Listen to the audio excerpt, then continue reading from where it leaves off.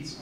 The first part of this meeting is actually an informational meeting, a bond hearing warned by the Select Board, and then we will go into the annual town meeting.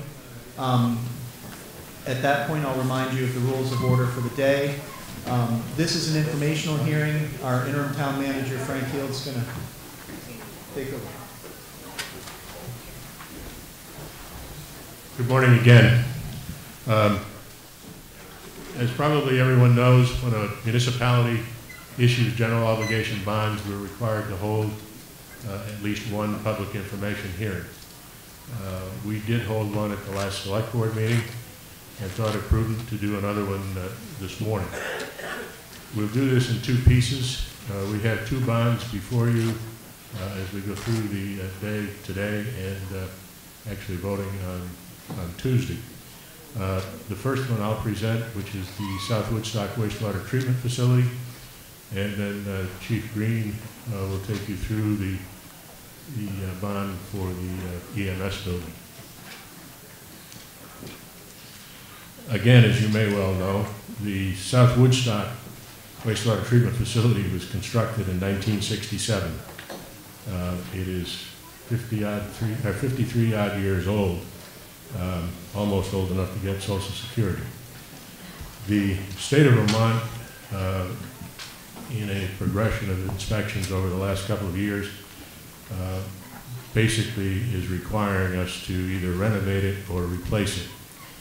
Over the past couple of months, we have conducted an alternatives analysis, and we also had the opportunity to use the renovation work that we did at Taftesville as an example. And renovation, bringing it up to a standard that includes redundancy, is more expensive than simply replacing it. And just so that we're clear on this, the state is just a little bit away from fines and or substantial sanctions that could require us to put a standby, actually a trailer-mounted rig in place, which would be terribly expensive. The bond amount is $2.8 million. At this point, we're hoping to be able to finance that with the state clean water funds, which would be very attractive financially. Those funds are a 20-year bond for a 2% admin fee. And if any of you have gone out and borrowed any money lately, 2% is a really good rate. The treatment facilities that South Woodstock is basically what is called a package plant. And I don't mean to minimize it, but if you think of it as like your washing machine, you buy one, you put it in place, and you use it. A package plant in wastewater treatment is very similar to something like that, in that we would build the new facility in place while the existing facility operates, and then the existing facility would be demoed. The process that we're looking at would satisfy not only the phosphorus issues that are becoming more pronounced, as well as the kind of nebulous issues of nitrogen that go all the way to the Long Island Sound, the allowable nitrogen in Long Island Sound. State requirement is that we get on it, and the timeline for this, if you approve the bond on Tuesday, probably would envision construction during the summer of 21 into the fall of calendar year 21. That is the nuts and bolts of it. It occurs later in the town meeting. There's another discussion that will take place when we get to Article 14. But if you have any questions, I'd be happy to try to answer them. If not, I'll turn it over to Chief Green to do the... I have a question. I'm sorry? Question. Jason Drabinko. A couple questions. Wait, just a technical question. Wait, where's the microphone? Thank you. Where does the debt service for that show up on the town budget as a line item? Debt service really doesn't hit until fiscal 20. It hits in fiscal 21. So there Okay. is a, hold on a second.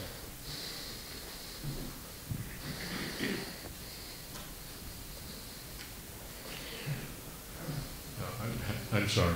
The debt service won't actually hit until fiscal 22 because we won't take the money until fiscal 21. Right, great, thank you. And the second question is, do we have a capital replacement or upgrade schedule for all our wastewater treatment facilities, understanding that we've made some improvements already to the Tassville facility, but do you foresee any other major capital improvements at our existing wastewater treatment facilities? I think in the fairly near future, you're going to have to address the main wastewater facility over on the east side of town. There's $35,000 in the sewer budget for fiscal 20 to do some preliminary engineering to better understand what actually needs to be done to that facility. Is that likely to be a significant project? I would be speculating, and I'm not a wastewater engineer. Okay. But it's not going to be inexpensive. And so the follow-up to that is, do we have a capital replacement upgrade schedule for all our facilities? At this point, we do not. But Okay. I think there will be one developed over the next year. Okay, thank you. Okay. Chief Green?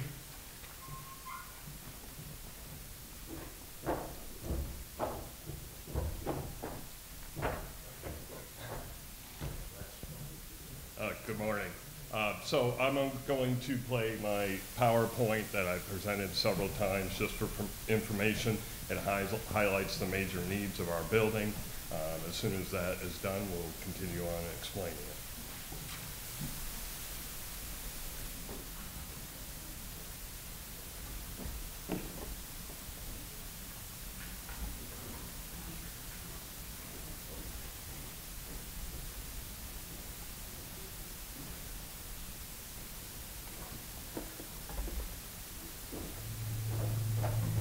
The current emergency services building houses police, fire, EMS, and dispatch, as well as storage of equipment and vehicles.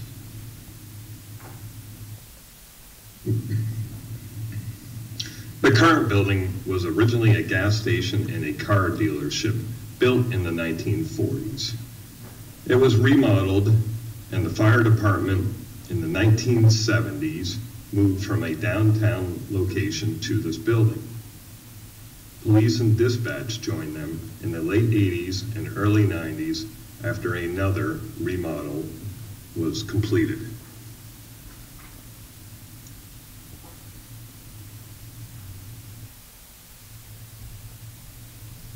A committee was formed to study a variety of options. First, are there other properties that could be used? The only properties available that suited our needs were selling for more than $1.3 million. Moving to another property was determined not to be a viable option.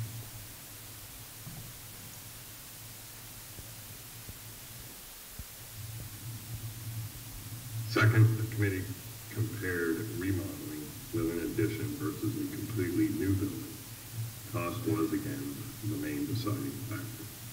The estimate for a new building is about $6 million, while an addition and a remodel is estimated at $4.5 million. Other complications were also noted for constructing a new building. Locating temporary quarters for public safety during construction, relocation of emergency dispatch services from the old building to temporary quarters and then back again. An addition to the building is necessary due to the structural design of the current building, which will not allow us to carry a second floor. During the winter, the current roof design requires us to periodically overheat the building to help melt snow and ice loads. Ice dams sometimes cause water to leak into the building.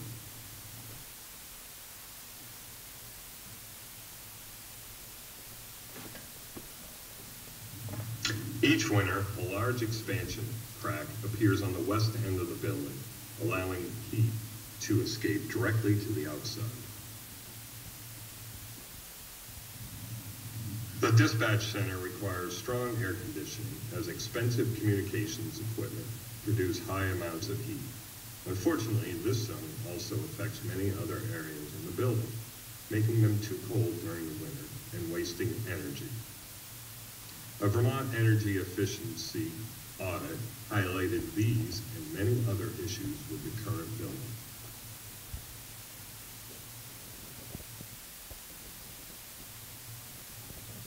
We've outgrown our current storage needs, forcing us to use a metal container behind the building and overloading office spaces and storage closets. The police department evidence room is not up to standards and could be a liability in the future. Right now, the room serves several separate purposes. It houses secure computer servers, records, property, as well as evidence. There are several health code violations and concerns with the current building. One, firefighting gear is exposed to high levels of carcinogens at some emergency scenes. This equipment then releases these toxins slowly over time back into the air. Storing this equipment in areas open to employees and visitors can expose people to these toxins. Two, emergency vehicles run in the garage bays without an exhaust capture system, exposing firefighting gear and employees to toxic fumes. Three, there is no sprinkler or fire alarm system in this building. This would protect roughly $3 million in vehicle assets alone.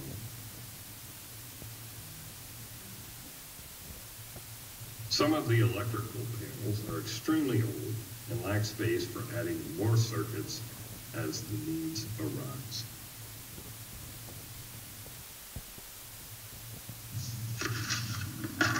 Police are unable to properly secure subjects in custody.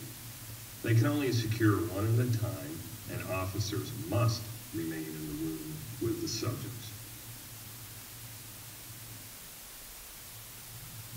Currently, night duty EMS personnel that live outside of Woodstock are housed in a rented apartment that is a cost and a liability for the town.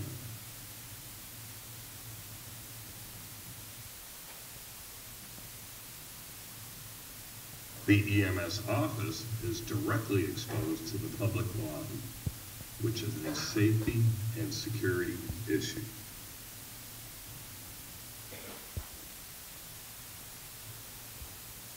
This concludes our presentation, which only highlights some of our major issues and needs that the proposed construction will abate.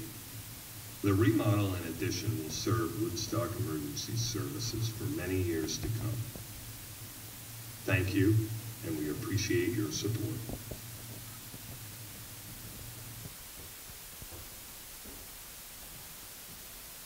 All right, so again, that highlights our major needs. We have many needs, but during the informational meeting, I just want to touch on what's required. So this bond is not to exceed $4.5 million. It'll be a 30-year bond, expires in 2051. The rate in fiscal year 22 will be $61 per 200,000. So if anybody has any questions, we'll do what we can while we have time, and then we will pick it up again during Article 15. So I'm happy to take any questions. Eddie.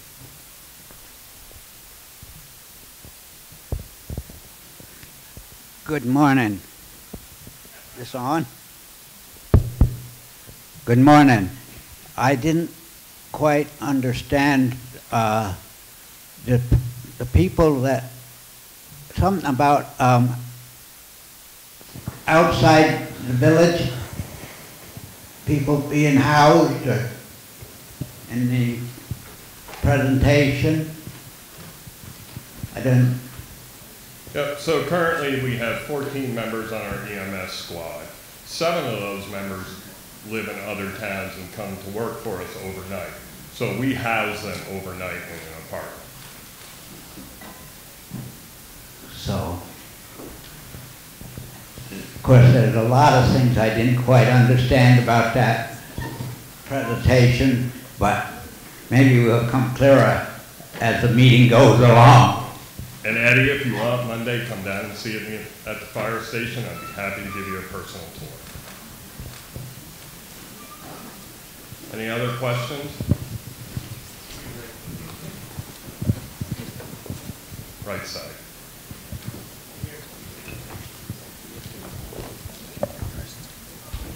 Thank you. Yeah, thank you for that presentation. There's a couple questions about the energy aspects of the design for the building. Yes. Michael Caduto from Sustainable Woodstock.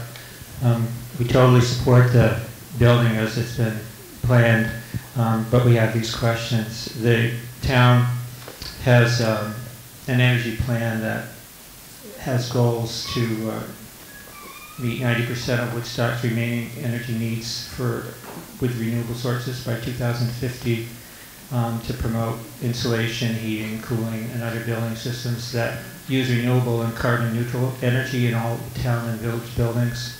We also have a climate emergency resolution that's been passed by the select board and the trustees that has a goal of net zero greenhouse gas emissions by 2030. So my question is, has the planning for the building to date have the systems in place with a goal of net zero carbon emissions? So we looked into net zero, and right now there's only 3 certified fire stations in the United States. And the cost to make that net zero was extremely high. Well, we didn't, not look at that. We are planning for solar in the future. Unfortunately, geothermal systems don't work on that site. The insulation we've upgraded. The existing building will be upgraded. As we move forward, we do what we can. We will be in compliance with 2015 energy laws. And I understand the net zero, but we're trying to be, cognizant of the cost of taxpayers. Yeah. The way that net zero plays out at the current design standards, it tends to pay itself back in about 7 years after the building is put into use. So a 30-year bond would be able to manage that. So we're recommending that citizens support the building as designed if it's modified to become a net zero retrofit. And we appreciate that you've considered that and would be willing to work with you towards that design. I'm always interested in help, and if we have any meetings with architects, I'm happy to involve somebody that is familiar with making a building net zero. Thanks, David, for the presentation on your left. Yes. I had a few questions about just the program of spaces. Sure. So what's the current square footage of the current building? The current building is a little bit over 7,000 square feet. And what's the proposed addition? A little bit over 7,000. So 14,000 total, right? On the floor plan, it shows in the new space area in the back for additional trucks. Do those trucks currently exist? Yes. Where are they stored now? So most of them are stored at the station. We also showed that if Station 2 was to be closed, that we could fit all of our equipment in that building. So the proposal doesn't include any new okay. The second question is upstairs on the floor plan. It shows 8 bedrooms plus amenities to support those 8 bedrooms, including 2 baths and showers and a 800 square foot living room and kitchen area with seating for 9. So can you explain that in relation to the night duty EMS? Why do we need 8 bedrooms? Sure. So we planned this building for, I hope, no more than 100 years, but we wanted to be ready for that. So right now there'll be 2 people on night EMS. The rest of the buildings will be used for storage or offices until they are needed as bedrooms. Also, should another event such as Irene happen or what have you, we can put extra staff in the building as needed. So it's expansion potential? Correct. Okay. Okay, my question about net zero, but also LEED, if it was designed to any design standards, and then, no, I think that's it. My only reference point was the Barnard EMS building, which was, they expanded from 3,000 to 7,000. That was 1.4, but that was a couple years ago. And the question related to whether we needed the 8 sleeping spaces now. Now, does that assume that we'd have 8 people sleeping there at one time? Could, if there's an Irene event. We actually are going to put bunk beds in there so we can expand to 12 should we need it for major snowstorms, because police may need a place to stay, dispatchers. So we're trying to encompass that sleeping area as broad use. Right. Not hiring new employees, 10, 12 or whatever, on a shift, between 2 EMS people, and then as any event arises, we can offer a place for workers to stay. And when would the anticipated construction begin on that, if approved? Yep, construction would begin, we're looking at spring of 21. Spring 21, very good. And is the exterior design finalized at this point? It is not. Is not? It is not. Okay. There's still some paint scheme, color schemes, what type of outside, whether it's brick, wood, right, or something different. Okay. Thank you so much. Sure.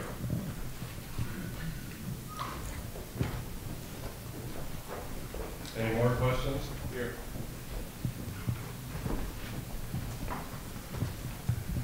Good morning. Mark McElroy here in the village. I have a question back to the net zero topic.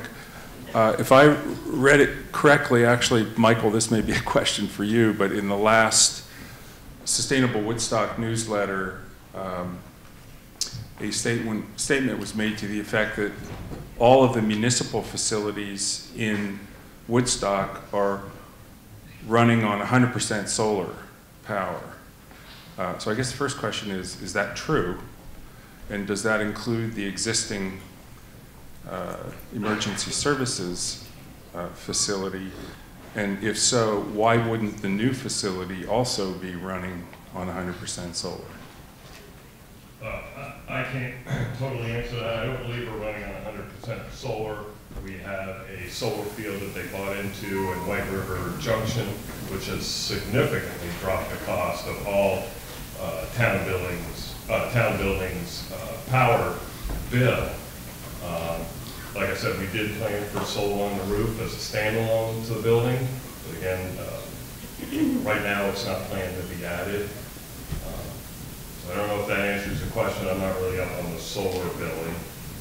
I don't know if Jill's anywhere. Maybe she could answer it slightly better. Michael? Jill probably knows the specifics better than I do. Okay. So what we bought into at White River Junction was solar power to replace our electricity usage. As a town, we pay a very high rate for our electricity, more than we do it in our homes.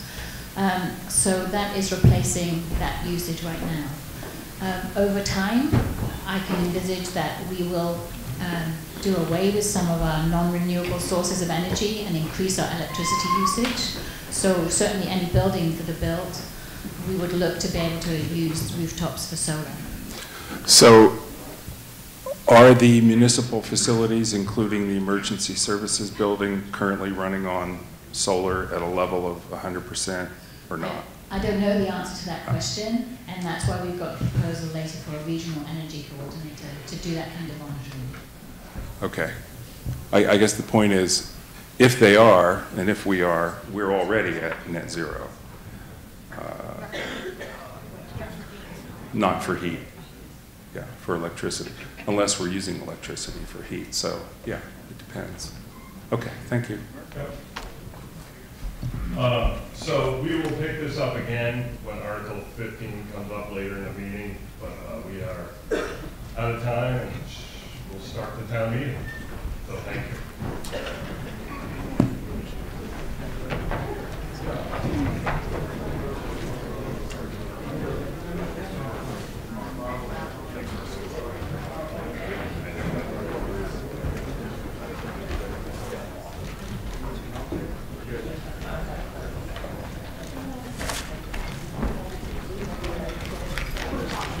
Since we shift gears and get ready for our annual town meeting, I will regale you with a few fun facts from our town meeting 100 years ago. So in 1920, we still had as Article 1 whether or not to grant liquor licenses, which was moot because the Volstead Act took effect on January 1st of that year. So it's the last time that was a warrant article until the 30s. And I did notice that Article 9 in 1920 was a ballot question as to whether to sell the town farm. So we can see the welfare system evolving about 100 years ago. There were 164 students in the high school in 1920, 100 girls and 64 boys. This was probably impacted by a few things. Young men leaving school to get jobs. A number of them had gone off to fight in World War I. In the superintendent's report, he noted that Vermont was 37th out of the 48 states in teacher salary and was calling for increases in salary so that we wouldn't lose our teachers to other states. We had 12 elementary schools at that time. There were elementary schools in different neighborhoods. I noted, I'm pretty sure that the Walker School was not being used because the only expense for that year was $1.20 for insurance. I want to know who their agent was. The Pelton School, which is now my brother's house, they allocated $4.50 for repairs and $13.20 for insurance. The grand list was only about $3 million back in 1920, and the town tax rate was 65 cents, the school tax rate was 65 cents, and the highway tax was 20 cents. So it looks like we have reached our appointed time. Before I read out the warning, let me just remind everyone, it's great to see so many people here. Just the rules of order for the day, we essentially follow Robert's rules. I will read the article, put it on the floor. It needs to be moved and seconded before we can begin discussion. My job is to make sure that each and every one of you who wishes to has the opportunity to speak, just not all at the same time. We have microphones that we will bring up the aisle to you. When I call on you, please stand and state your name, and make sure you wait for the microphone. I know some of you think that you can project. Some of us are losing our hearing, so it's better if you not you, Butch, I was talking about John and I. But it is helpful if you would wait for the microphone. I always like to remind people that we can disagree without being disagreeable. We'll keep it civil. We'll direct your comments up here. If you want to have a debate back and forth, that belongs out in the lobby or outside. Let's see. So before I read this out, Hudson, do you want to? Would you all please stand and join me in the Pledge of Allegiance?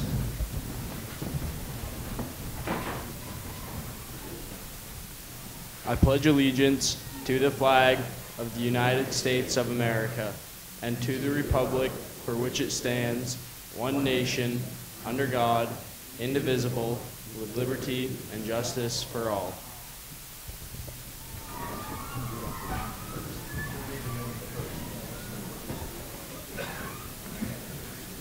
So the legal voters of the town of Woodstock, county of Windsor, state of Vermont, are hereby notified and warned to meet at the Town Hall Theater in said town on the 29th day of February 2020 at 10 a.m. for the annual meeting, and on Tuesday, the 3rd day of March 2020, between the hours of 7 a.m. until 7 p.m. to act on the following. The legal voters of the town of Woodstock are further notified that voter qualifications, registration, and absentee voting relative to said meeting shall be as provided in chapters 43, 51, and 55 of Title 17 Vermont statutes annotated. You must be registered to vote in the town of Woodstock in order to vote at town meeting. The legal voters of the town of Woodstock are further notified that informational hearings will be held on Tuesday, February 18th, 2020 at 6 p.m. and Saturday, February 29th, 2020 at 9:30 a.m. at the Town Hall in the town of Woodstock for the purpose of explaining the proposed improvements and the financing thereof of the South Woodstock Wastewater Treatment Facility and the Town Emergency Services Building. Reminds me, one other thing before I get into the articles. If there are no objections, this meeting is for the legal voters of the town of Woodstock, but we have a number of individuals here, our police chief, our interim town manager, who are not legal voters in the town of Woodstock.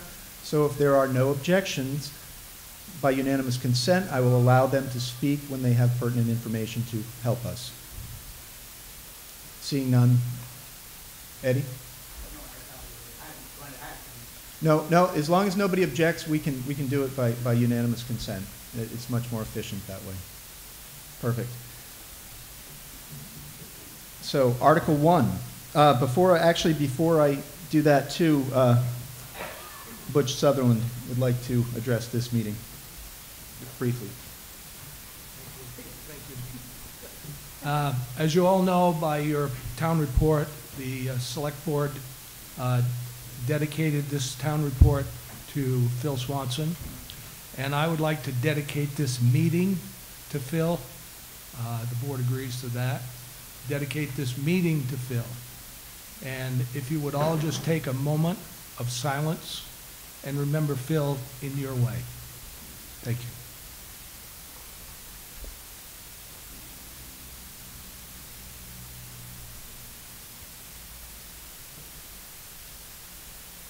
Thank you very much.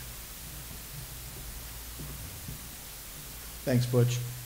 Article 1, to see if the town will receive and act upon reports submitted by the town officers. What is your pleasure on Article 1? Moved by Eddie English. Is there a second? Second by Byron Quinn. Any questions or comments on Article 1?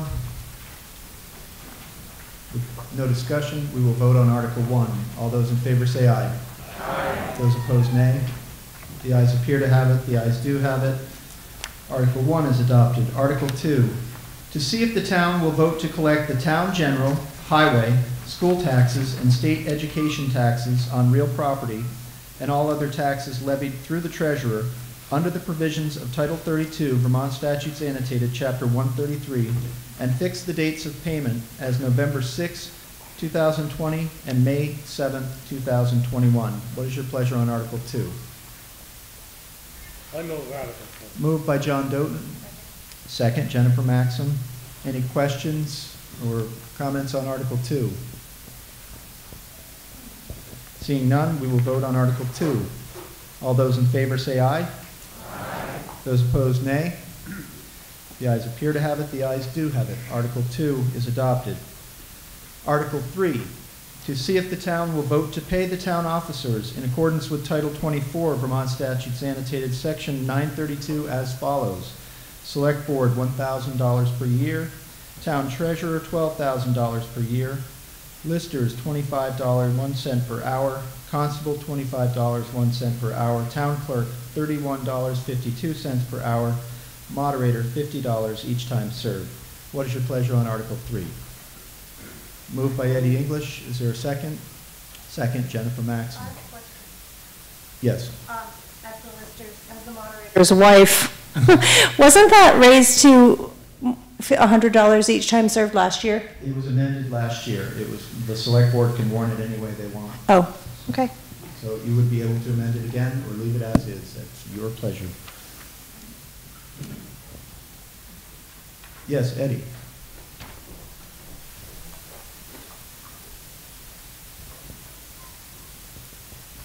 How did the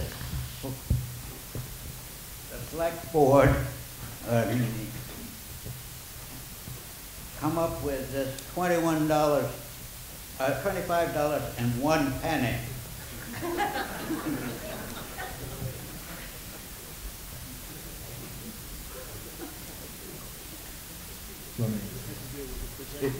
It was based on a percentage increase over last year's rate, Ed, is what I'm hearing up here. And then you gave the town clerk a looked to me like a 2 cent. Come up with a 2 cent, 2 Yeah, pennies. it was based on what they had last year and adding a cost of living increase, Ed. David Brown.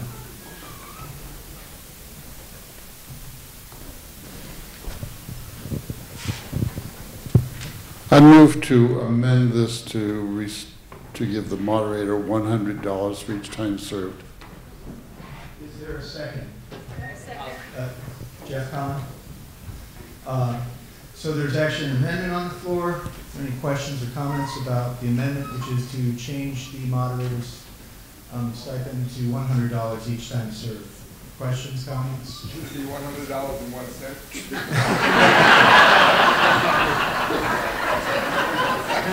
Let's keep the confusion to a minimum.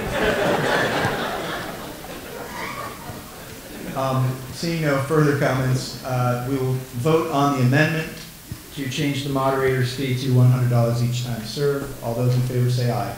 Aye. Those opposed, nay. The ayes appear to have it. The ayes do have it.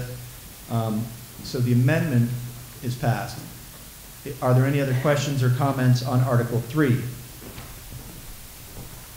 Seeing none, we will now vote. Oh, there is. Sorry, Byron. Byron Quinn. I'm wondering what the town treasurer responsibilities are today, seeing how they have bookkeepers in the main office. You guys want to handle that?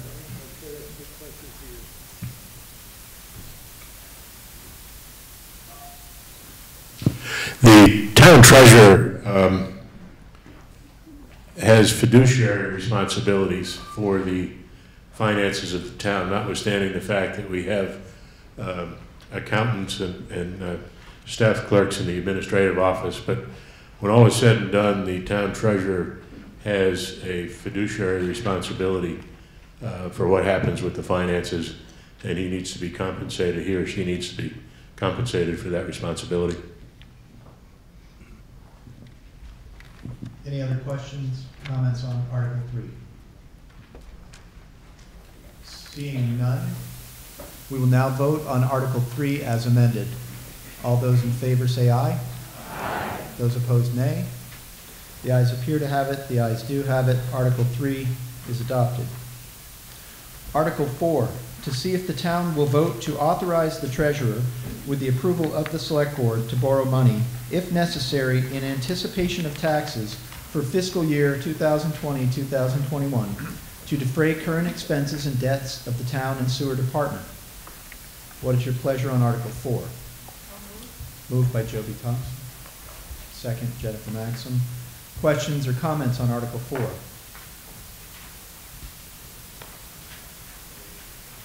Seeing none, we will vote on Article 4. All those in favor say aye. Aye.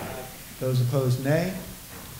The ayes appear to have it. The ayes do have it. Article 4 is adopted. Article 5, to see if the town will vote to appropriate the sum of $5,902,498, which includes the specified sums of money to operate each department, and to raise by taxation the amount of $4,075,518, which is the necessary sum to defray operating costs for fiscal year 2020-2021. What is your pleasure on Article 5? Moved by Byron Quinn. Second, Eddie English. At this point, I believe the select board would like to comment on this article. Yes, Ed.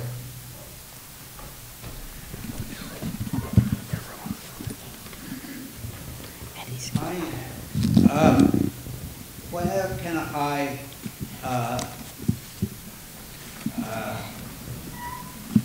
discuss these articles? Are they going by line by line?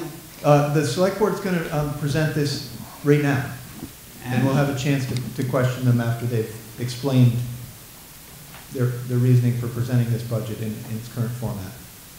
So that's what I was going to give them the floor first, and then we can ask questions once they've because they may answer your question in their presentation. Eddie and everyone, we're going to change the format of our budget presentation this year. Instead of going line by line, we have made a summary of some articles and some expenses that are different this year, and bear with us, ask questions as we go along. We're all going to present a part of it in a specific article. I'm going to talk to you first about the budget, and the budget as proposed. Did you pick up these sheets when you came in that say 2021 on the front? Okay. I'm going to be going over the summary, which is right inside the front page. Our budget this year, our operating budget, is increased by 3.8% over last year. And this is primarily increases in salaries and benefits. Benefits, of course, are health insurance, and those rates are presented to us, and we have no control over those. There are also an allocation here to capital reserve to cover the future payouts of compensated absences. There are also extra funds put aside for sidewalk and curb maintenance, bridge work, highway equipment, and capital reserve saving, and Ray and other board members will be talking to you about those specific things.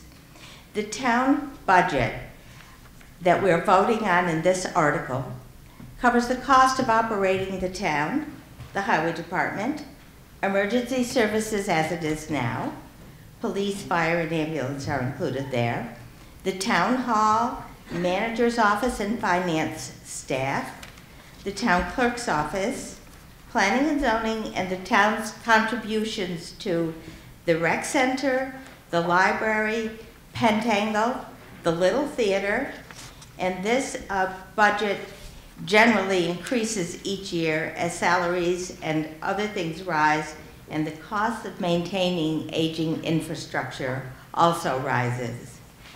In addition, there are special articles that are presented, which we will consider mostly by Australian ballot on Tuesday, and some of those special articles are also these organizations and local agencies that are included in the budget, but this is a manner in which Woodstock allows them to request additional funds.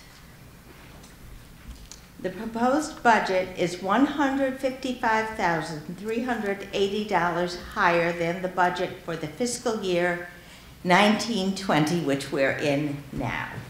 The increase is due to increases in salaries and benefits, as I said earlier. There's an extra $73,000 for highway equipment for new and existing leases. We do lease a lot of our heavy equipment, which has proven to be a better way for us in many areas. A $50,000 reserve for retiring employees for compensated absences, unused sick and vacation pay, an extra $50,000 for sidewalk and curb maintenance equipment, which will be explained to you by Ray shortly, and that information is on the next page of this handout that you have now. We have an extra $35,000 for bridge work. Our bridges are inspected biannually by the state of Vermont, and in some cases we have to do work immediately, and in other cases we can put it out over time, and we also save in capital reserve for some of the bridge repairs and reconstructions that we have to do.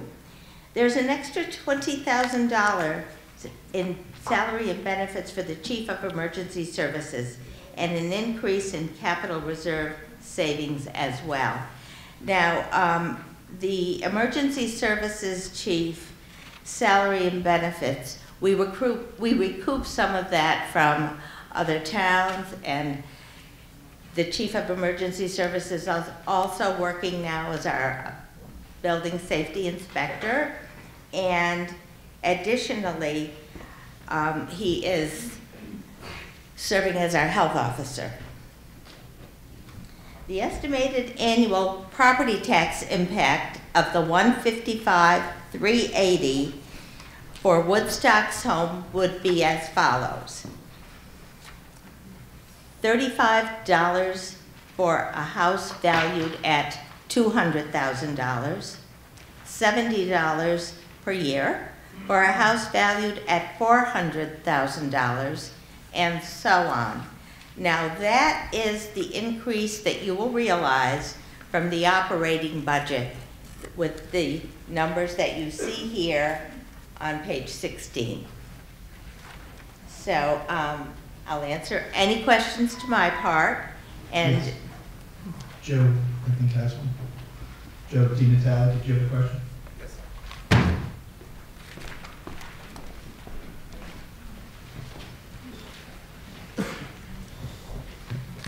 Thank you. So those increases you mentioned, Mary, those are exclusive of the proposed bonds that we are also going to contemplate?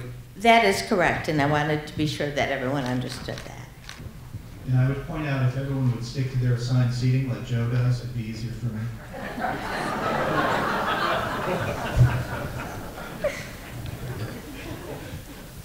Yes, Cynthia Stevens. I'm wondering about Article 10. May I ask a question about Article 10 with the paving of the roads? No. We have to discuss the articles on the floor at this time. Okay. You could discuss a particular part of the budget, I suppose. Well, we're not specifically talking about Article 10, but there is some overlap there. So okay. Or my question has to do with the paved roads. So Jill will be presenting that part of the budget. Okay. I'll wait then. Okay. Shall I? Perfect. Yes. Paige? Paige Hiller. What was your increase in premium costs for healthcare this year? Well, go ahead. Or for your budget coming up? Frank is going to explain that to you. We switched insurance. Health insurance contracts are on a calendar year as opposed to a fiscal year. This calendar year, we switched from Blue Cross to MVP and saved an increase from Blue Cross of $55,000. So the benefit piece for the first half of fiscal 21 is flat to what we're spending today. We've increased it a little bit because we assume MVP will go up again, as all health insurance does, on the 1st of January 2021. And what is your split with your employees? 80-20, 85-15? Sorry, what part of the premium of the employees? The employees are paying a 7% contribution to premium. 7%? Yes. And what was your increase for your employees this year for this upcoming budget? Was it 2.5%, 2%, 1%? The factor in the 2021 budget is 2.5, generally to be allocated as the select board sees fit. And when you have premium increases in your health care, do you make the employee whole with the monies? If the premium increases, the 7% would be on the increased premium. Okay, thank you. Other questions? Yeah, Jason, I'll get to you first. Right down here. And then Molly, if you could take the floor over to Jason. Sal Lerman, wondering what the health officer does. The health officer responds to any calls we get if there is potentially a dangerous situation in someone's home. They respond for instance, he responded this summer when there was paint being scraped from a building, and there was question about if it was being done properly.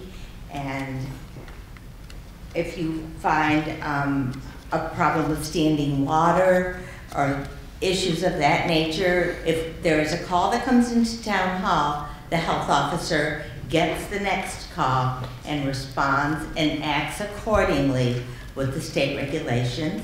Health officers are appointed for a 2-year period. In the statutory office. About how often do they get called? I'm sorry? About how often do they get called per year? Well, in the summertime, they could probably, it would not be unlikely, some summers, depending on rain situations and other situations of that nature. And for instance, in the past, I remember when there were calls about a lot of mosquitoes and things, that you can get a call for the health officer at least once a week. And that is not always just a call and a response and it's finished. There's sometimes a lot of follow-up that goes along and correspondence with property owners. Yes, Jason had a question. And Butch reminded me that there are regulations that he has to follow up, in particular with the short-term rentals. And as state requirements change, the health officer has to incorporate those responsibilities in his duty as well. Jason? Okay, so this is one's a comment and then a request. This is a comment and then a request to the select board going forward, just in terms of the presentation. I'm trying to follow along with all these, various things, and it's always a challenge. And I appreciate you being patient with the audience and asking questions. So it was very helpful, Mary, when you explained about the 3.8% increase. And it's going to be really, really helpful to understand what the cumulative increase is on our taxes of all these articles, particularly when we consider the increase that's coming to us with this on the school side. So I just attended a meeting yesterday, was it yesterday? Of the school budget presentation, and there are about 10 people there. School taxes are 80% of our total tax bill. And I'm not sure I saw a select board member there, but that we're looking at like about a 7% increase in our taxes there, at least in my taxes, including the CLA adjustment plus the increase in the school budget. So what I'm trying to reconcile here as I listen to these is what the cumulative impact is of all these articles. On page 20 of or 21 of the town budget summary, there's a good comparison that explains the operating budget, which Mary just laid out, 3.9 to 4. And it shows an 18.85% increase sort of across the board if you include the budget plus the articles, et cetera, et cetera. So as we go forward in this presentation, it will be helpful to reconcile what you're presenting on this new handout with that, because that 18.85% increase is like a 4.5% tax increase. So that plus my 7 from school gets me to 11.5%, and that doesn't include any of the proposed bond proposals, which won't hit until next year. Jason, thank you for your comment about the handout and the number of pages. This was, that's helpful to us because this was a trial this year doing it this way. Thank you. Also, the budget meeting yesterday, I was not aware of that. And I worked in the clerk's office yesterday. We were handling absentee ballots.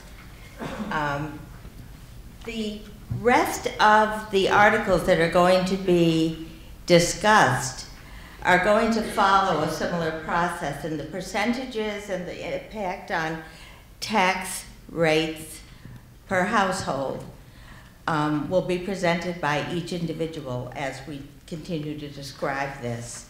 So bear with us. And of course, many of these articles will be voted on Tuesday by Australian ballot. And we won't have a clear total picture until then. But thank you for, yes.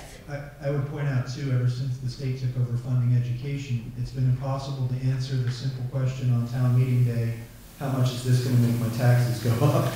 Yeah, my point is just that Right. it's a cumulative impact. Correct. Voting on articles in isolation presents us in a situation where we get our tax bill and our jaws dropped. Yes. Can I add to that? So, Jason, in the packet that we gave you about the different articles, there's a table on the second page which shows the impact on property taxes for each article. So if you keep adding that together, depending on which articles are chosen, that's an overall look, so that you can see the impact of each individual thing rather than trying to do one big budget. No, There's a handout that... I'm talking about this handout that you've got that looks like this on one side, and on the next side there's a table, and that's got the impact of each article per $100,000 of house value. Okay, yeah, we had a question right here, and then I'll come to you. Sir? Yeah. I got one down here. Good morning. My name is Seth Webb. I have a question.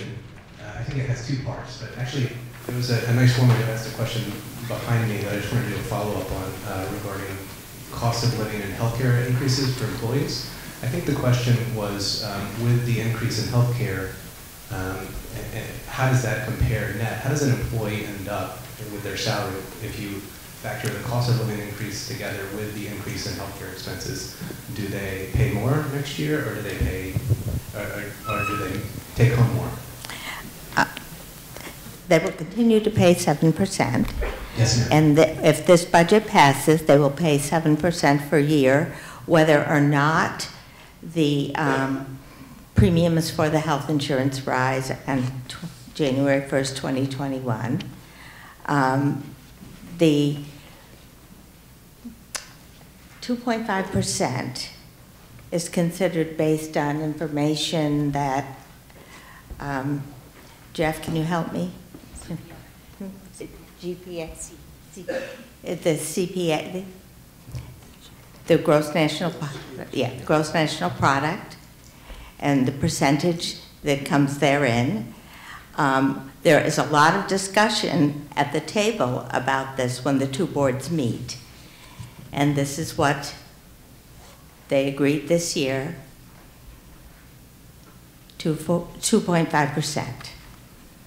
And you know, yes, ma'am, I understand. There's a 7% premium and there's a 2.5% cost of living increase. Correct. I was asking what the net impact on employees' take home was, as you estimate based on healthcare costs. Well, some of that depends on whether you're full time. I don't know how much I guess when I think municipal employees, a lot of it is their compensation is factored into both their wages and their healthcare. And that's traditionally been sort of tied together. But as they start to pay more in premium and take a portion of that, that calculation becomes a bit more difficult to make. So I was trying to ask for clarification. I think that's what we were going for. Is that correct? I don't have that information right at hand at the moment, but we could get that to you. That'd be great. Thank you. So that was her question. I apologize. This has to do with the budget, because I believe the budget funds, a number of the parts of the budget end up in the fund balance that's detailed on the page 40 of the management's discussions and highlights. This is a $4.2 million sum near the bottom of the page in the fund balance. My first question about this is, do we have an accounting of this? I understand it's a mix of restricted funds and perhaps endowment and other trust funds. Capital reserve is in there too. The capital reserves is, yes. And Jill is going to explain to you. So there's a page later on in the book about the endowment fund and the balance of that. There's a page about public trust funds, and that's included in this amount. I don't think we have a detail in here about what's in the capital reserve funds, but I think that's available in the auditor's report that's online. Okay, so there's an account, so the capital, because I wasn't able to find a list of what funds are actually restricted and what funds are funded through the budget that go in the restricted, which means there's monies that pass through the budget that carry over year to year for longer term priorities. And I was wondering, one, what are the balances in each of those funds? And then two, what is the spending plan connected to those funds? For example, in other towns, I've seen a restricted capital fund for roads, bridges, culverts, facilities, different facilities, and then a spending plan that's tied to what the board expects the life of that asset to be, and how much it would cost to repair or replace when that is needed. And so I was wondering if we have anything like that as we plan out this large chunk of spending for the town. Seth, the detail on the funds that you're questioning are in the FY19 audit. You can get a copy of that upstairs. We included just the MD&A piece in the annual report, as opposed to printing all of this in the report. But if you read the end of or I think it's at the beginning of the MDA, the financial statement is on our website in complete detail. The funds are identified, however, the spending plan is a work in progress.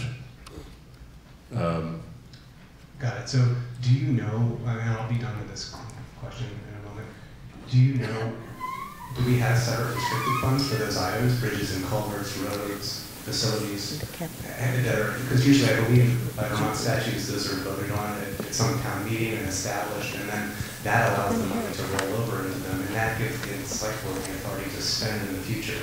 And so do we have a list of what those capital funds are in the documents that you represented? Yes. Yeah. So we have a capital budget. And then how can the public, is my last question, have input into that spending plan? All of our budget meetings are public. They're open to the public, and they're posted, and anyone is welcome to attend. Specifically, we know a few days in advance what department heads are going to come in, and we discuss those reserve accounts at that time with the individual department heads, and anyone is welcome to come. And within a couple days of the meeting, you could know what department we were going to be discussing on any given budget meeting. Okay, thank you. I'll look forward to, thank you for the direction. And we usually start them in December.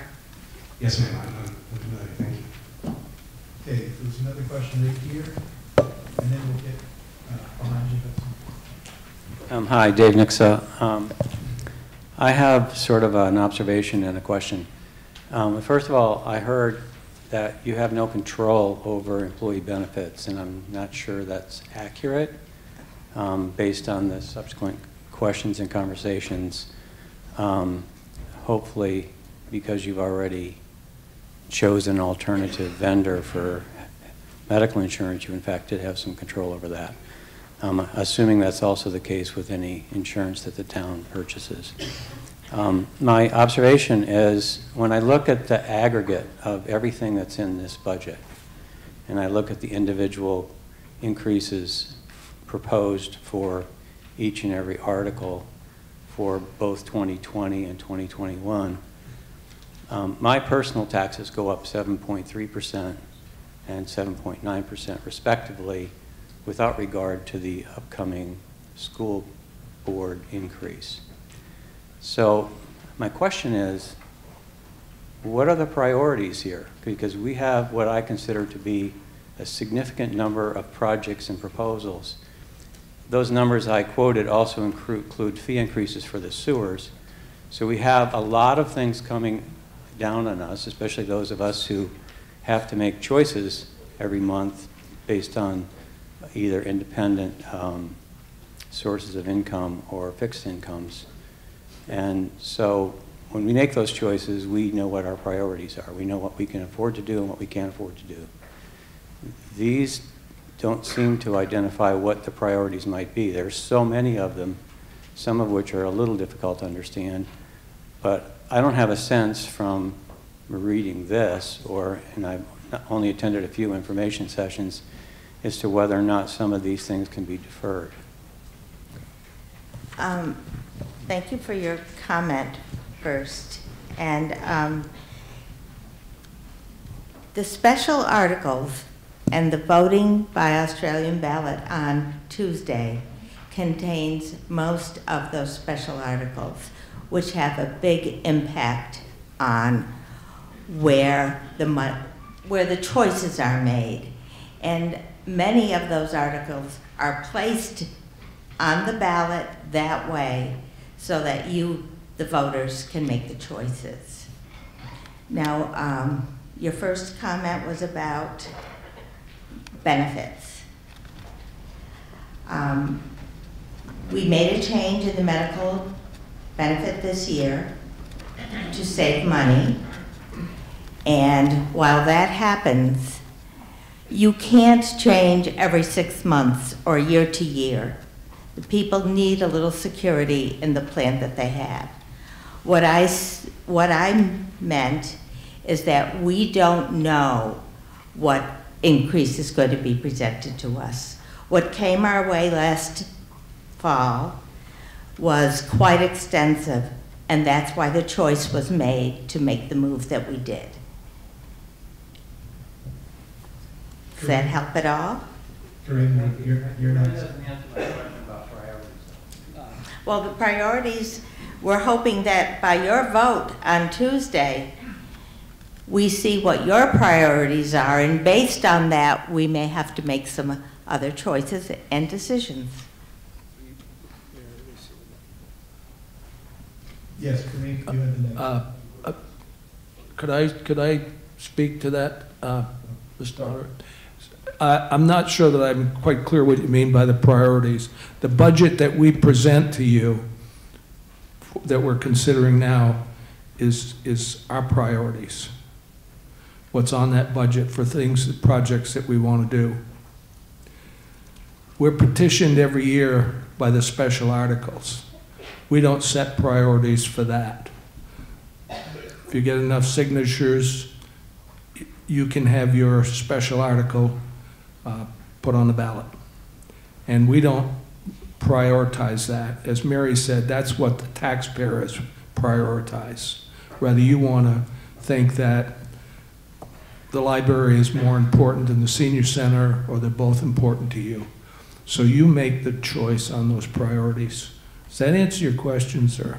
Thank you. Yes, and any of the articles that say by petition Australian ballot, that means that they were not warned by the select board. People got signatures on a petition, and that's why that request is there.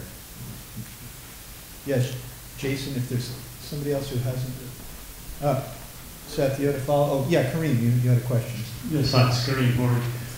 First, I want to thank the board for all the work that you do. There's a lot of time invested in this, so thank you.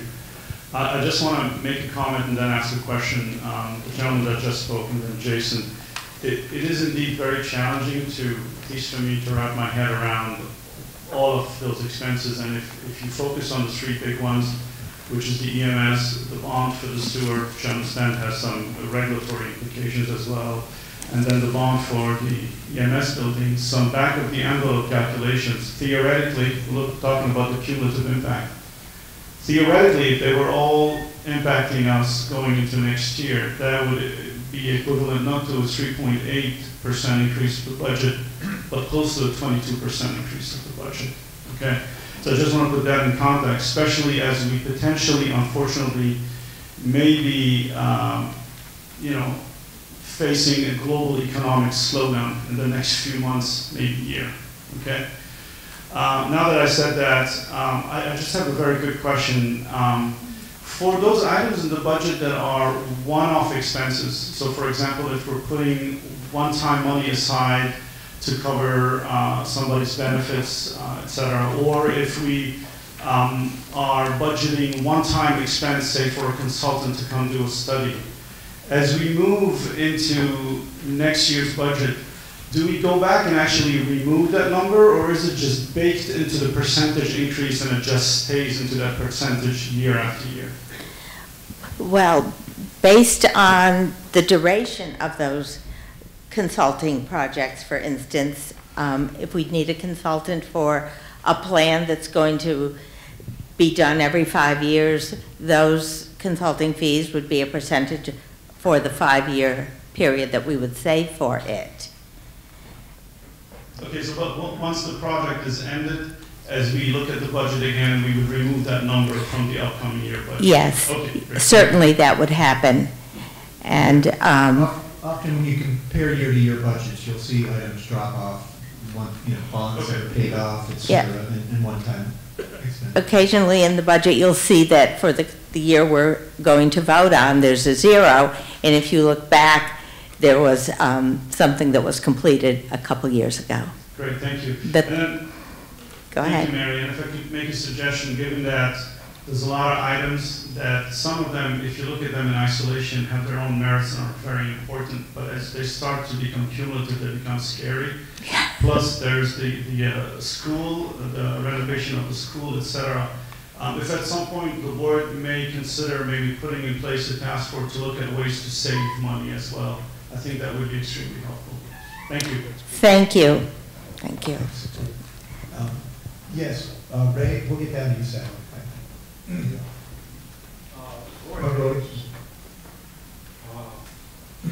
I'm a long-term Woodstock resident. Actually, I was born here, and I'm over 80. And I had 3 terms on the select board, and just a couple things in this budget. I'm also still on the Capital Reserve Budget Committee. But in this budget, if you look at the articles that were petitioned to be specially warned, they're over $800,000. And all my time around here, I've seen very few of them ever turned down. And it's getting out of hand.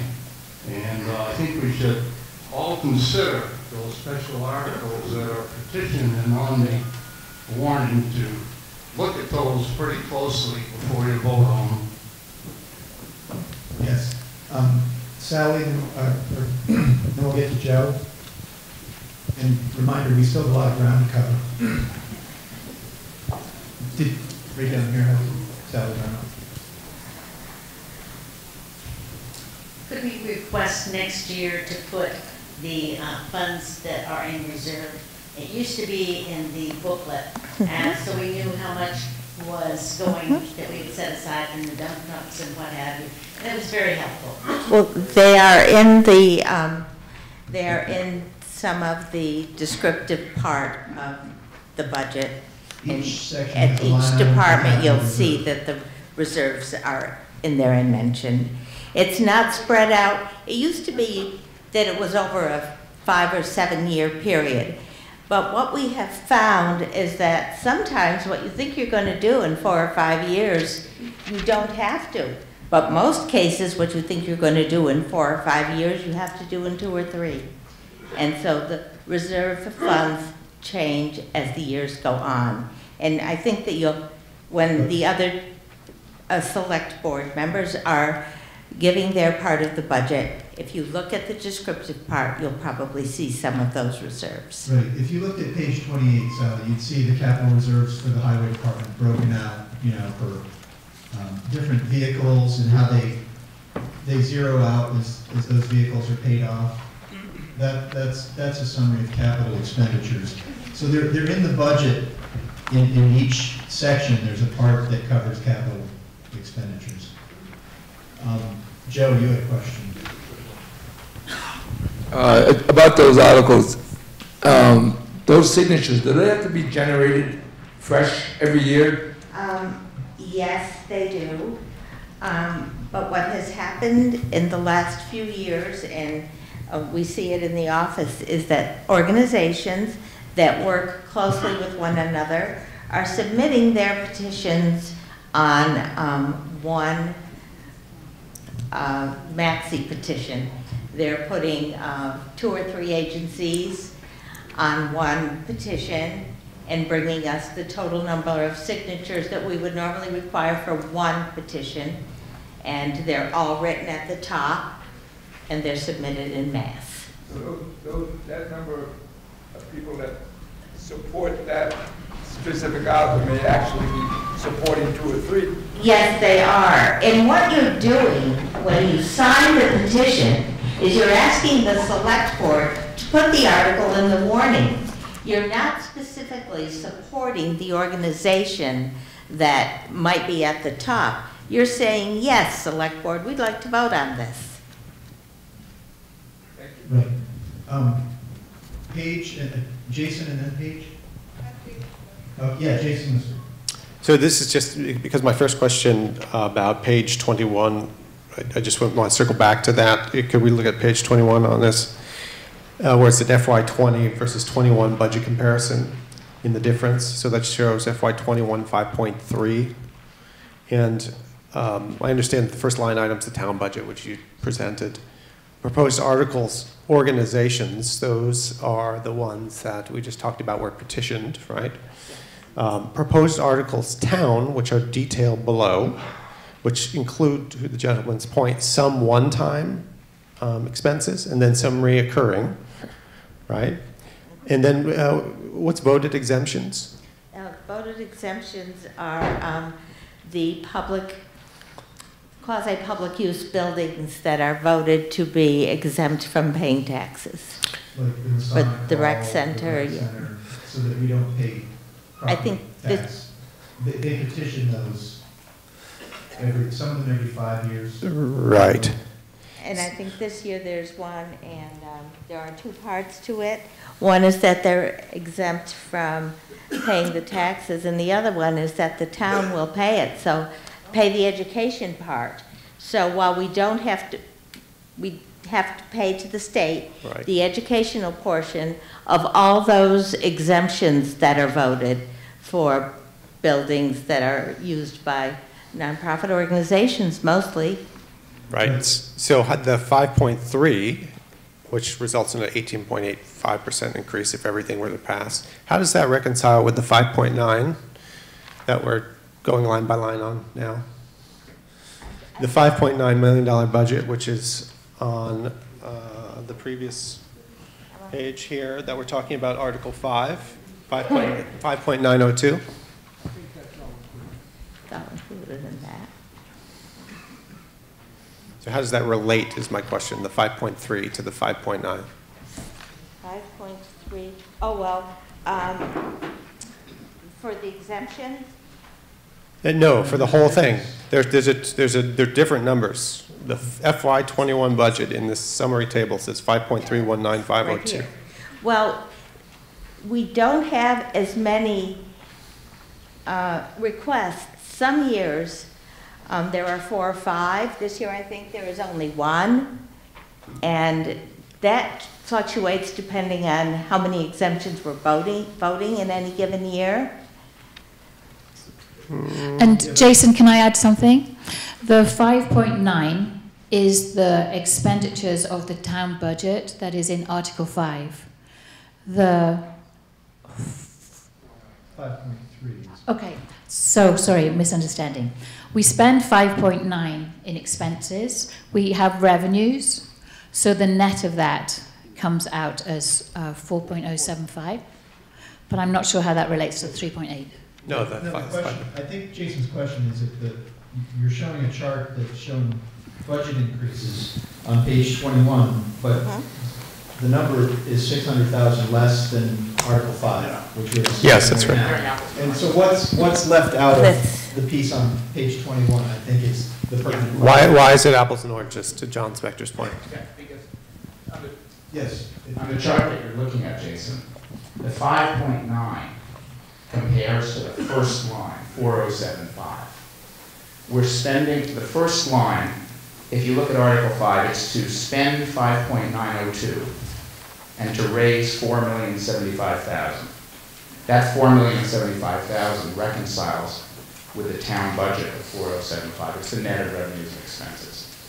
So the bottom line isn't, or Article 5 is the first line in that summary chart. Got it. And the others, the incremental proposed articles are voted exemptions. Right. So just a final comment from me, which relates to a couple of comments that were made over there. I think, for me, looking at this, what's most concerning is that the town is now facing literally decades of accumulated need in terms of infrastructure investment. And as we've heard more than once, that the chickens have come home to roost. This building, the town hall, new middle school, high school, roads, parks, new EMS building, wastewater treatment facility, maybe even our water facilities, totals tens of millions of investment required. And as we're hearing, we're in a very fragile situation. We're talking about double-digit tax increases, right? And so the thing that's concerning for me as a taxpayer is there doesn't seem to be a comprehensive infrastructure investment plan or strategy. I mean, I heard about there's not one for the wastewater treatment things that puts forth a phased strategy that balances revenue with expenses. So in other words, we can't just ad hoc put these things forward that have pure expense only. We have to be looking at revenue upside as well with these investments, because if we have all expense front-loaded, we're in trouble. We have to be investing in things that also provide upside for this community, that bring people here, that spend money, that generate real revenue. So the thing that's concerning is not whether we do these or not. They all need to be done. It's a question of timing, phasing, and we need a smart plan, a balanced plan for infrastructure investment. I think as some of the articles are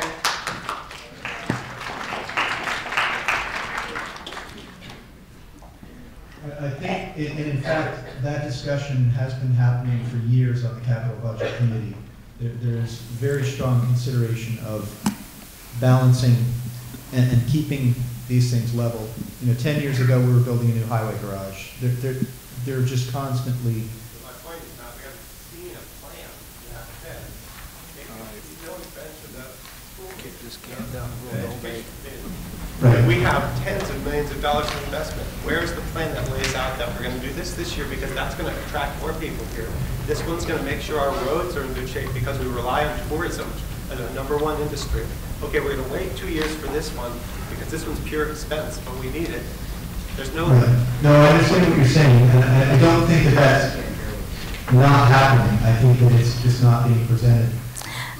As Seth Webb said earlier, there's a lot of regulatory considerations that we have to make in planning some of the infrastructure improvements and reconstructions.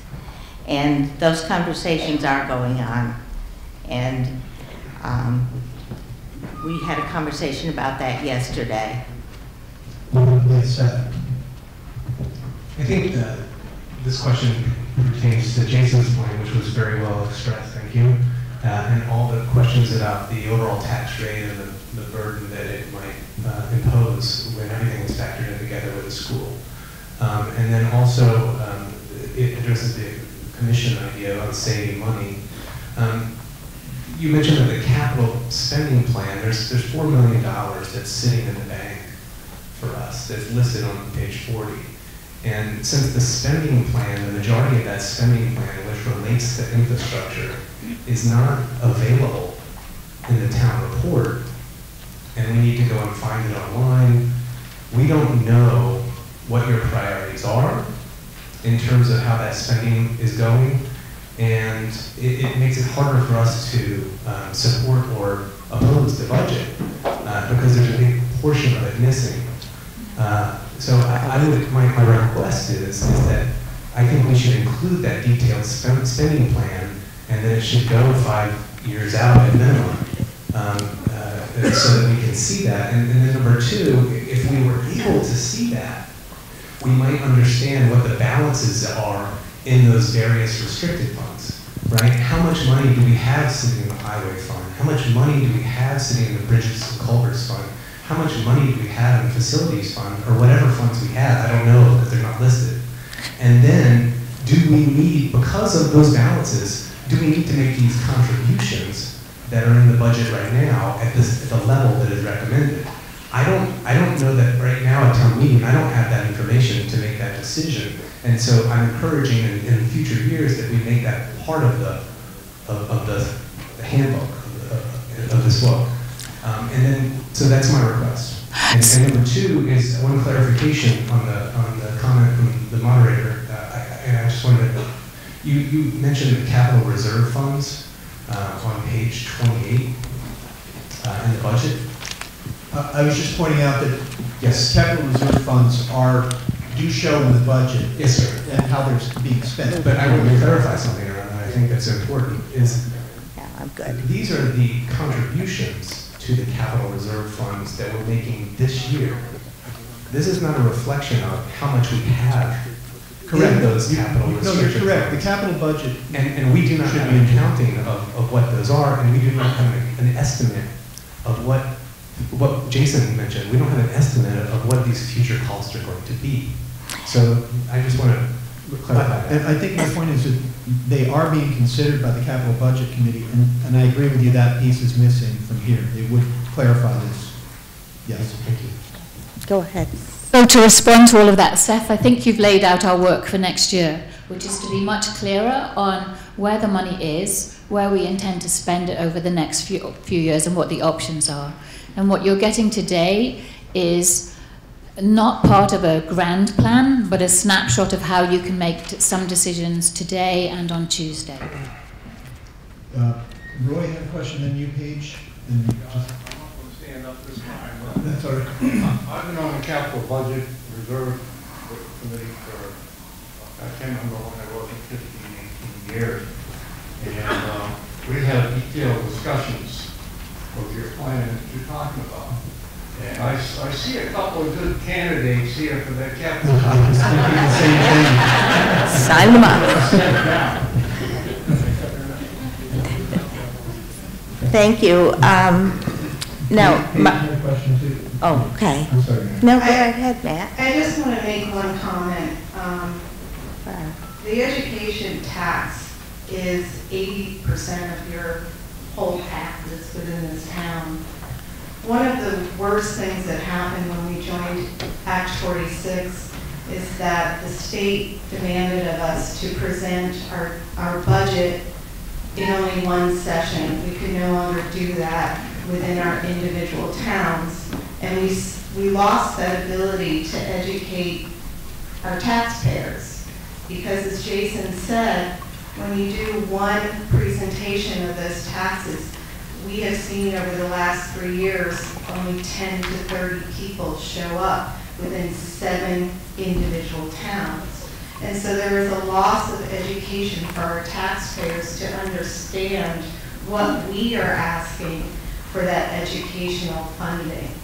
I think that each individual town's, my recommendation to you is to petition our representatives to change that law to bring us back to presenting those things locally. And the only way we can do it is by masses. I can't go there as just one single individual to make that change, and I think it's a significant change that needs to happen again, because we'll have a better understanding of how your tax affects our tax as well and bring it combined. That's all I'm going to say. Thank you, Paige. And while you were talking, our representative happened to walk in. Sorry, behind you. So he heard that. No pressure. Charles in charge. Okay, I think that if we move on through more of the budget, and you get to ask your questions as we go. Yep, we'll take yours, and then it would be good, because some of this will come up in other things, but yes, your question. I can wait. No, go ahead. I'd like to echo what was just mentioned.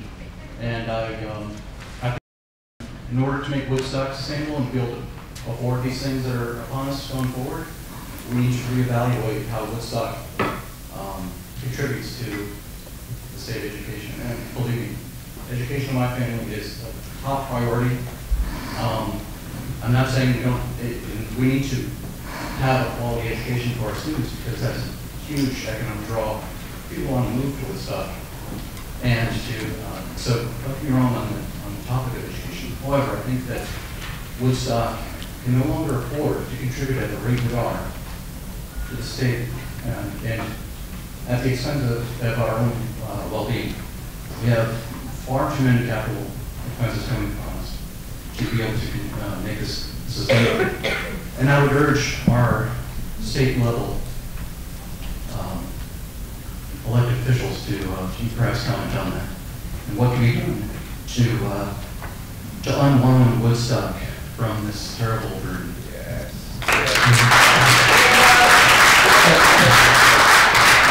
As Jeff said, but I feel like we're starting to stray off the article that's on the floor. Which Ray has a contribution to the article before we can vote on it. So I'm going to turn this over now to Ray Bourgeois, who's going to speak to you about the sidewalks and curbs in Woodstock.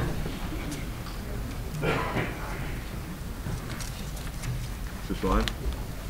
Yes. Should be. Try it. Just want to mention that Ray and Jill and Ken, our highway supervisor, have spent hours and miles walking through the village, looking at our sidewalks, curbs, and what needs to happen. Okay, as you all are probably aware, you've walked through the town, and the sidewalks, especially the asphalt sidewalks in the village, are in really bad shape. Jill and I walked with Ken. We have about 5 miles of sidewalks, and most of them need repair. So we're putting in money for that. We also have the state coming in to repave the roads. And as anyone that's parked on Elm Street has noticed that the curbs are in desperate need of repair and straightening. So we're putting in $85,000 to get this work started. We're not going to be able to obviously repair all the sidewalks at the same time, but we can start in areas, the worst areas, and get the curbs reset before the state comes in and start getting the sidewalks put in better shape.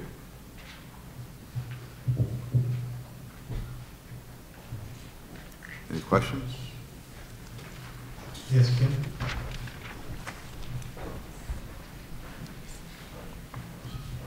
So my question comes back to priorities again. Can you tell us where you're going to begin the work? Because as someone who lives down 106 and has kids trying to walk to the school, there is no sidewalk. And we're watching people come from the inn trying to walk down to the athletic center and stuff, and there's no sidewalk existing. And the vehicles are going extremely fast on that road, so I'm hoping that somewhere along there is one of the priorities. We looked at that, and installing a new sidewalk, especially on a state road, will take time. But that is something we looked at, and that is, we'd like to get that done, but we have to repair what we have first and move on. And we do have to get the state to buy off on putting a sidewalk on 106. Seth, and then Joe. Just a question from the select board, thinking about this discussion. If we have a series of ton of infrastructure that we don't have a comprehensive plan to address, and we have a spending plan that is not detailed to address that infrastructure, and we have rising taxes that would be a result of this budget, should we vote to support this budget? Or should we go back and create those things so that we could effectively make a decision about the budget?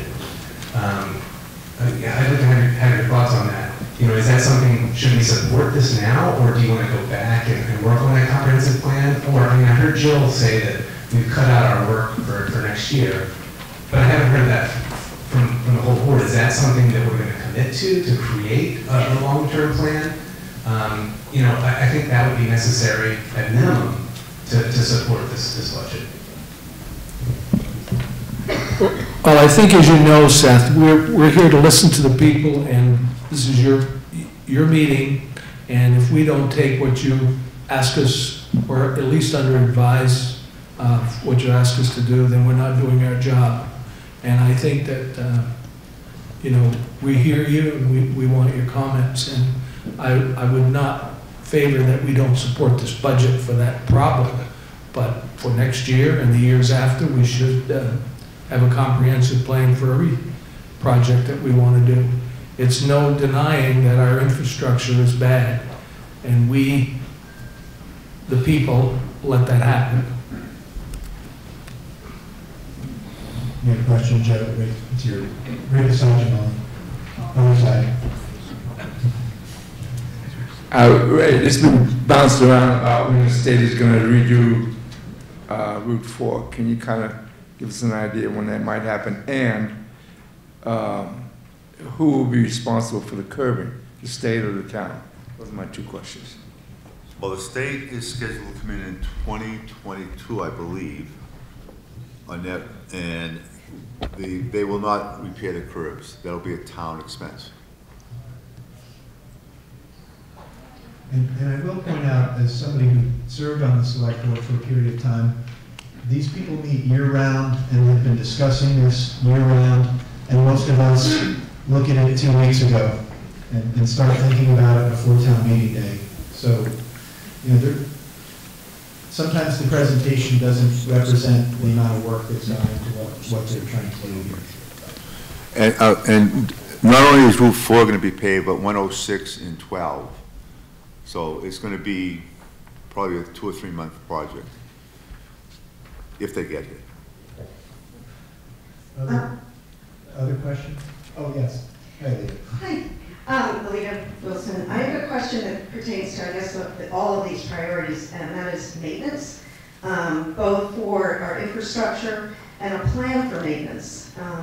Would the select board ever consider possibly having a person whose responsibility was to go around and look at the curbs on an annual basis or the buildings? I just feel like we are kind of, I think Jason said the chickens have come home to roost in terms of deferred maintenance, and I'm just hoping moving forward that's part of the plan. So is your question, is that part of the budget or part of our plan? Okay, we've had a lot of discussion about building maintenance person, somebody to do and keep an eye on our buildings and report to the manager. And that is something we've considered very seriously. However, that means that we're going to have to hire more people. And a lot of people are not necessarily in favor of bigger government. Yeah, Seth. And I would point out, I understand we're all busy and can't make it to select board meetings, but I think you can watch them from the comfort of your own home, if I'm not mistaken, Macy.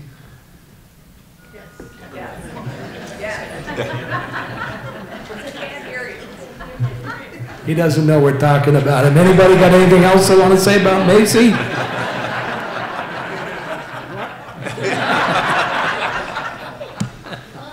I was giving you credit, Macy. He's buying lunch too. Yes, I just want to comment and suggestion on the issue of building maintenance and facilities maintenance and infrastructure maintenance, having a dedicated person. I think the way that it has been solved in other towns before is by using some of the existing staff, and as you bring on, for example, the highway department could be overseeing highways and facilities, and your hiring for that, for those positions could take that into account so that you could use your resources more efficiently. Now, I'm sure the highways crew is stretched here, and I don't know if that works everywhere, but that's one thing I would encourage you to. In no disrespect, we're way ahead of you on that one. But you said you don't have a person evaluating the infrastructure, and so Right now, nobody from the highway's been assigned to that, but we're ahead in that thinking. I got you. You're thinking about that. Thank you. Sir. Yeah. Yes, Oliver behind you. Let's see that. Karen Gilmore. My question is for Ray or whoever can answer it, actually. It seems to me that 3 years ago, Phil said that the Route 4 was going to be repaired by the state in 2019. That came and went, We're now in 2020. Last year it was 2020. Now we're 2022. What is going on? And don't we have any influence with the state in getting the road repaired? Well, our representatives are here. That's a good question. We'd like the answer to that as well. But let's put just one thing straight. Ray said fiscal year 22, so we're hoping that that's calendar year 21, summer of 21. And Allison's nodding her head, yes. Yes, Carolyn? I'm just curious about which month that's happening. And we've had some repairs in the past that have happened during Columbus Day weekend and some busy economic times. Is there some way we can control that happening, maybe in April or March, April, May, if it's possible? Won't happen in January. Carolyn, when they were here last year, when we had the preliminary meeting for this project, they are aware, because of other projects they have done, that we are very sensitive to their timing. And what we are hoping is that on the year this happens, they get in early in the spring, as soon as the plant opens, so that they can come out with paving. And it gets done in a 3-week period before it gets busy here. We've asked for that. Now, last year we were going to do something on Pleasant Street, and the day they were scheduled to come, it rained, so they couldn't come and do it. And they tried to reschedule it another day, and there was a reason it didn't happen. And within 2 weeks, it was too cold, and they were unable to bring the paving out, and the plant had closed. So that's what happened last year when we were going to do some of Pleasant Street. And we are tied to the purse strings of the state of Vermont, and the scheduling sometimes is weather dependent. But we're here, and they know as early in April as possible, or then we have to wait till the end of the season, and then we're faced with the possibility of cold weather. But yes, we told them early.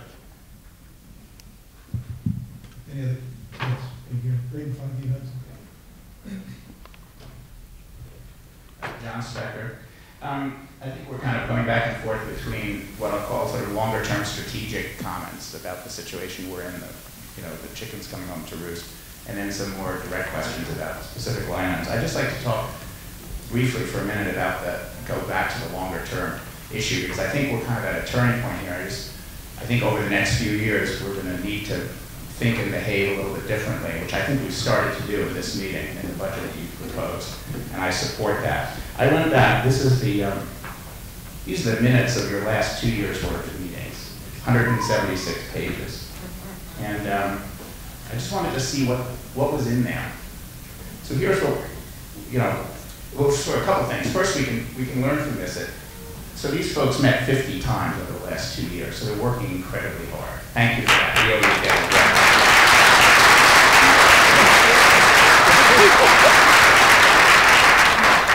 And the second thing, and Butch, you said this, is that they're talking about what we tell them is important to us. So here's what's in that report. Roads are mentioned 126 times. Trucks are mentioned 98 times. Sewers are mentioned 91 times. Bridges are mentioned 54 times. You know what isn't mentioned? It's really interesting. Not once do the words property values mentioned in the minutes. And we all care about that. I mean, almost all of us are homeowners. And I think what you're doing this year is starting to put forward plans that protect our property values. It's painful because we haven't been doing that for quite some time. But the reason I'm going to support the budget this year, and it's painful, and I'm going to vote for many of the articles, is because I think the reason you're doing it is to protect our property values, and I think that's something that we all have a stake in. So it's a longer-term comment, but I hope that we'll start to think, and I think we are, you are, and we are, hopefully starting to think about that. I just encourage people who care about your property values to speak up and tell the select board that, because then they'll act on it. They're just doing their best to represent us. Thank you, John.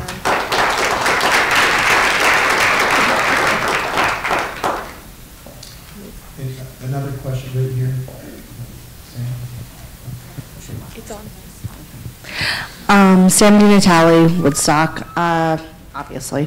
I almost dread bringing this up, but spending a lot of money on the sidewalks, which really need it, only to have them now not well cared for by either a business or property in the wintertime almost seems like, why do we spend the money when there's some people who can't afford or don't want to spend money on proper snow removal for their sidewalks when they're covered in snow and ice the majority of the year here? And whether or not the town has ever thought about making it a unilateral one contract for all the sidewalks. I'm sure you have, but if we're going to spend this money on fixing the sidewalks, they should all be well taken care of, and a lot of people don't do that. There was a proposal in the village quite a few years ago, and probably as many people showed up for that meeting as we have here today, which was quite unusual, for the town and the village to take over the maintenance of all sidewalks and not be on the property owner's responsibility.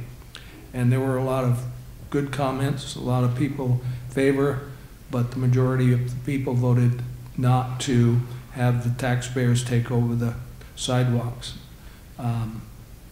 So if that's something that they want to reconsider another year or in some time in the future, I think the board would be more than happy to bring it before the voters.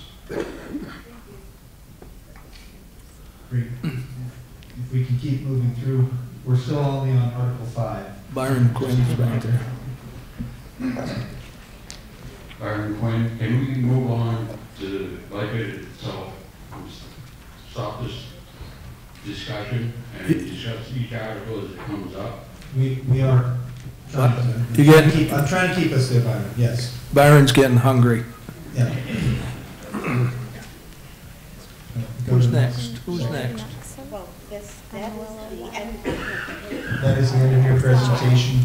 On Article 5, unless there's anything else you want to discuss. Okay,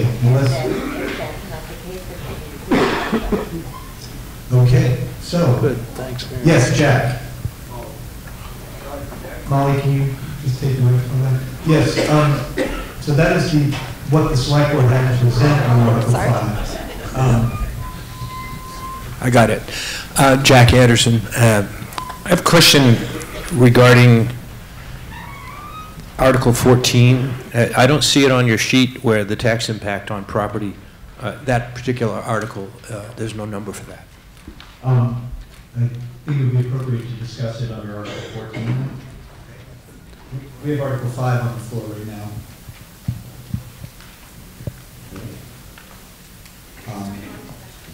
Yes. Just real quick before you move from the discussion about sidewalks, I am a village trustee and I have been privy to some of the conversations, and I understand there's a big push for the sidewalks because of the paving happening in 2021 now. So I'm just curious, who exactly is in charge of how those two projects coincide, and how the state is talking to the town and how that's all happening. I'm just curious. I kind of want some more detail and understanding around that. The curbing has to be done before the state comes in. The sidewalk, repairing or replacing the sidewalks has no bearing and no relationship with paving the paving the streets. So it's two separate. The town will take care of the sidewalks with a different vendor than the state has for their paving for the roads. Totally two different. The curbs have to be done by the town before they pave. Okay. Any other questions or comments about Article 5? Did you have a Rich? Yeah, Rich Kozlowski. Just a quick question. I think it was probably a year ago, there was a presentation on, I think it was beautification, and there was a presentation on bump outs, and when the work is done for whether it's curbing, sidewalks, or road, are any of those being built in? What are we going to have when we're done with sidewalks, curbs, and road? What is it that we're actually going to get when the entire project is finished? I think all we're going to get from the state is smooth roads for a change. For a while. For a while, okay. I don't believe there's any new bump outs proposed. We haven't seen the final plan from the state. So until we see that, I'm assuming that what we have is what we're going to keep. And most of that's set by AOT regulations anyway. What can and can't happen with regards to the rights, the visibility and right of way on the roads. When the state does a project, they have to follow all their federal guidelines for site and ADA and all those things. And that's how we got what we got last time when they did the the cut and pave. There will be some, I suspect there'll be some hearings when they get closer to it, some public hearings. So pay attention to that. It's going to be a good time for public input to the state about the whole project. They're required to have public hearings. I think John Doten might have something to say before we vote on this. John, do you want to make your highway presentation now? Anything to say about your highway presentation? No, is it ready yet? Yes. Okay.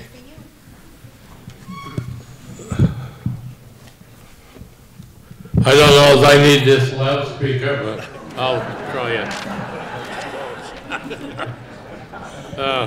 Customary for me to always tell a story of yesteryear, and the one I'd like to tell this year is about an old fellow, Jimmy Aiken. He lived over on the Cloudland Road, right to the foot of the hill where Kents live now. And Jimmy was a big old Irishman, a heck of a good guy. I remember him pretty well. And this was probably 80 years ago or so. And Jimmy was telling one time about he had a cow dog. And the cow dog's name was Haig.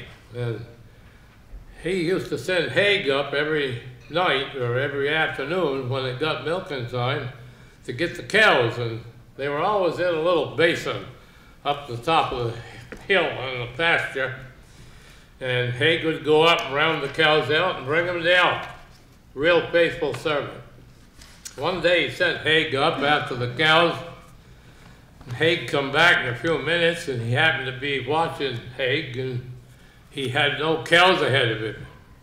So he said he reprimanded Haig severely, and he said send him right back up over the hill after the cows. In the meantime, he looked out behind the house, and the cows had already come down on a little knoll there behind the house. Jimmy said it made him feel like a damn fool. He didn't even know as much as his dog did.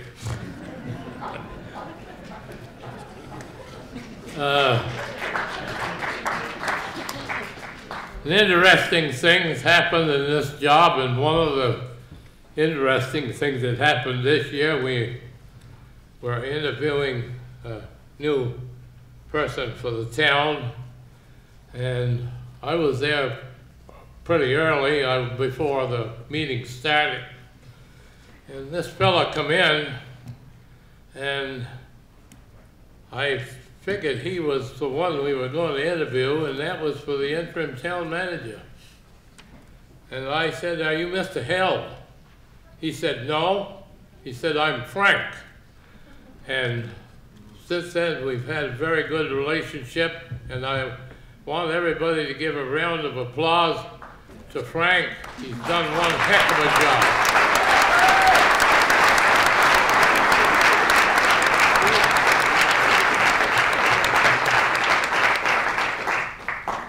Okay, now to get back to the highway department, if I have any questions coming through, either Ray or the town manager can answer them.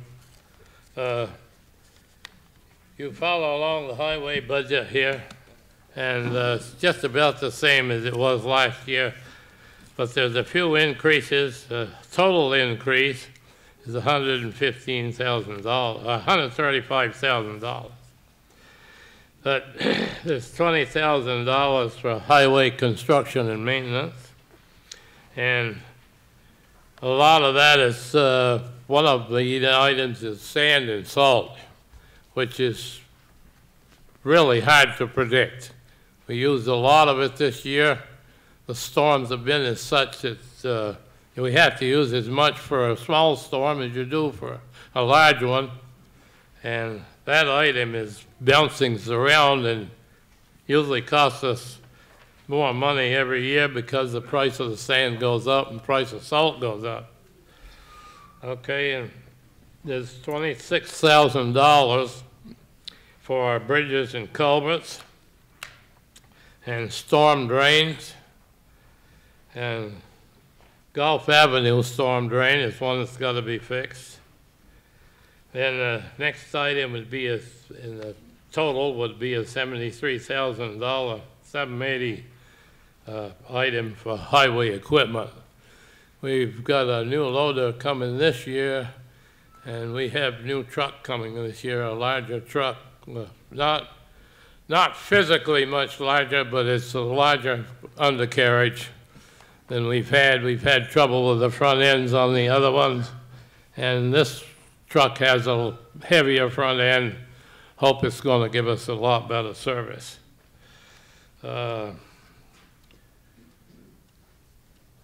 Increase in the highway repair for equipment is $10,000. Considering the amount of vehicles we have, that's not really a very big item. Adjusted lease payments on the grader, $12,000. And the projected lease for a 10-year loader replacement, $35,000. That loader is a old loader for the village, right? And the loader, it's getting old, very old, and it's been dependable so far, but it's getting so you can't get parts for it, and it needs to be replaced. Okay, now, dump truck lease, $12,000. That's for a little dump truck we have, 1 ton. Well, that's for George's truck, which is the large truck, which I was just mentioning. 1 ton truck is $6,000. Leaf blower attachment. This is a new attachment that they've recommended to blow leaves out of the ditch to keep culverts from plugging up, and we can use it on the tractor that's down to the sewer plant. So there won't be any question about the power. It'll be a unit that can just put onto the tractor and use it. Okay, capital reserve, the net increase, $5,000, and several items were reduced, like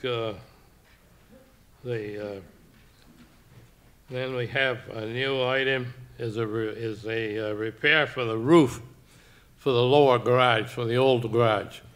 The roof is getting pretty bad on that. It's starting to leak, and the building is sound, and we still use the building for storage, and a lot of times the loader is put in there overnight for storage because it's right-handed to the sand pile. So we got to keep the building in good shape. Okay, dump truck replacement. That's normal thing, 3.2. That truck is getting ready to trade. And we've been trading trucks quite often, but with the amount of use the trucks have, it seems like a good idea. The repairs to a truck, if it's a major repair, is a major expense. Also, the grader and loader and the backhoe are in that category. Some people think that we trade them too often, but I can tell you, if, for instance, if a transmission goes out in a grader, you're going to spend half the price of the grader to get it replaced. And this way we keep them under the lease, but we also keep them under the warranty. So that's the reason we trade quite often. So I guess that's about all I have on the highway department. If there's any questions, I guess the deep questions we can refer to the town manager. Any questions? Yes, right here. And then we'll get over. David McGuire. My question is the benefits approach 50% of salaries and wages. Can you speak to that issue? I'm not sure I understand. Talking about for the highway department? Yeah.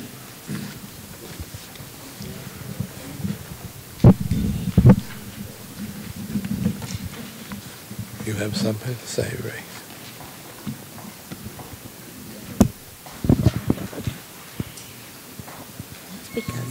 Line 10 on page 26 that we're looking at.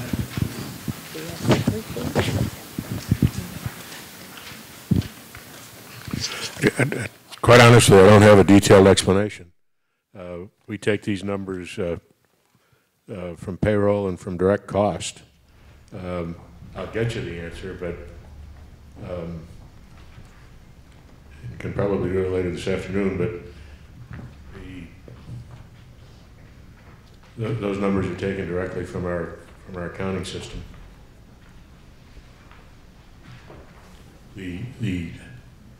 I really don't know what the composition of the highway department is, but family insurance is more expensive than singles and couples, and it all breaks down just standard employee benefits.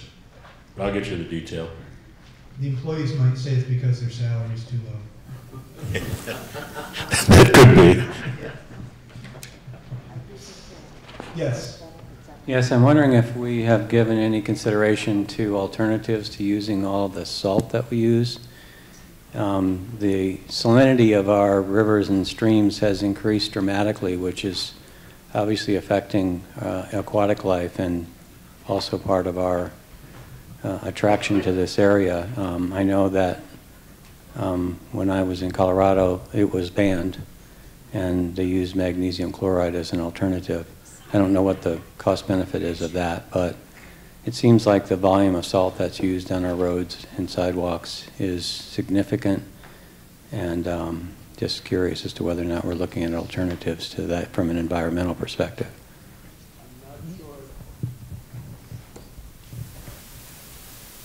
I'm not sure that environmentalists allow the use of chloride. I've asked that question myself, but that's a good question. The amount of salt that they use, I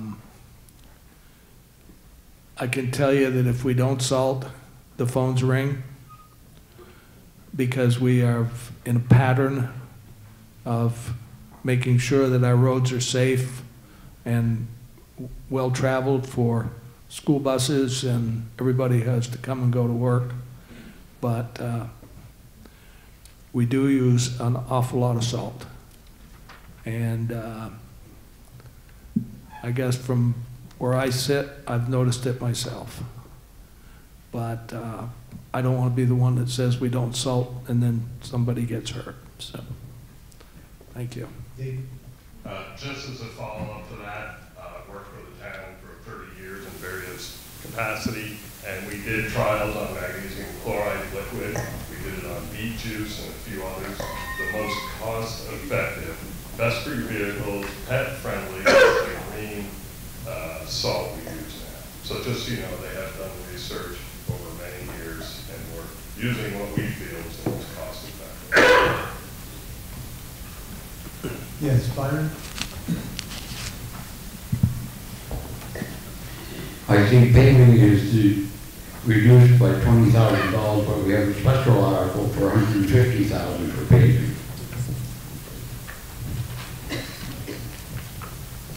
So I'll talk more about paving when we get to that article, but yes, that is what has happened. In order to get this budget to a 3.8% increase, paving, except for the 26,000, has been taken out and made a special article so that people choose themselves. I think for some people who might be new, was it in the 80s? There was an article passed which limits the amount that the budget can be increased year to year. And so that's why the select board is working to stay within that constraint. And so I guess the way that they can get around that, if you want to say, or put the choice to the people specifically, is to warn items as a special article if it's going to cause the budget as a whole to go over that threshold that they're limited by. Is that a fair statement? Sort of, yeah. Yep. Yep. Not just by way of explanation. I'm not endorsing or. Yes, Roy. One quick thing about salt. I'm a meteorologist by trade with a lot of hydrological experience. And any impurities in your snow, salt, stuff like that, it runs out first before the snow melts. You may see the brown snow in your snow melt or around. But what's going on there, all those impurities with the salt flow fast out of the snow and into the river.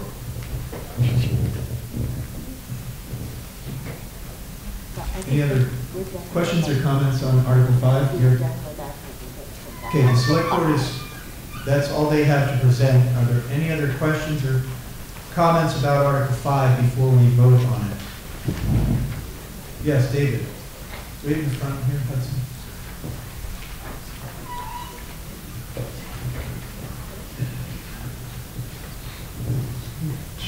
Dave Schwarzman.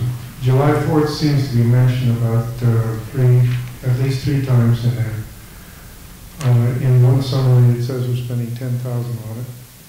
In another line item, it says we're spending $7,500 of budgeting. And then I couldn't find it really fast, but there's another spot that seems that we're spending $20,000 to $30,000 on it. I think that's all. 4th of July. We do collect money for 4th of July from taxes, and that's the $7,500 that you see. The 4th of July presentation every year of fireworks and the evening costs the town, not the town, costs a total of about $12,000. We've been fortunate last year and the year coming that we've obtained a grant from the Economic Development Commission to help us with those expenses. We go out to community businesses, and very generously they give us contributions every year. What we don't spend on one year would go into the next. That we have never been fortunate enough to have any money left at the end of it. That's why we had to get the grant from the EDC last year. I saw that too, David. We are not collecting $17,500 for fireworks. I think things appear twice in there. That I saw that the other night when I looked at it and forgot to mention it in the office this week. But I believe the $7,500, which we have accumulated or collected through appropriation of taxes in past years, may be what we will do this year. And any money that we collect from our generous donors, which are the businesses right here in Woodstock, is where we go for those donations, are brought in to offset the amount that we have to take. Last year, we requested $5,000 from the EDC, but we only ended up needing $1,600. So we have bands that come, we have events that happen there, and the 4th of July committee has to help with a tent for the band. The other concessions that you see out there are for the nonprofit organizations that run them, and any proceeds from them go to them as well. They confuse you more?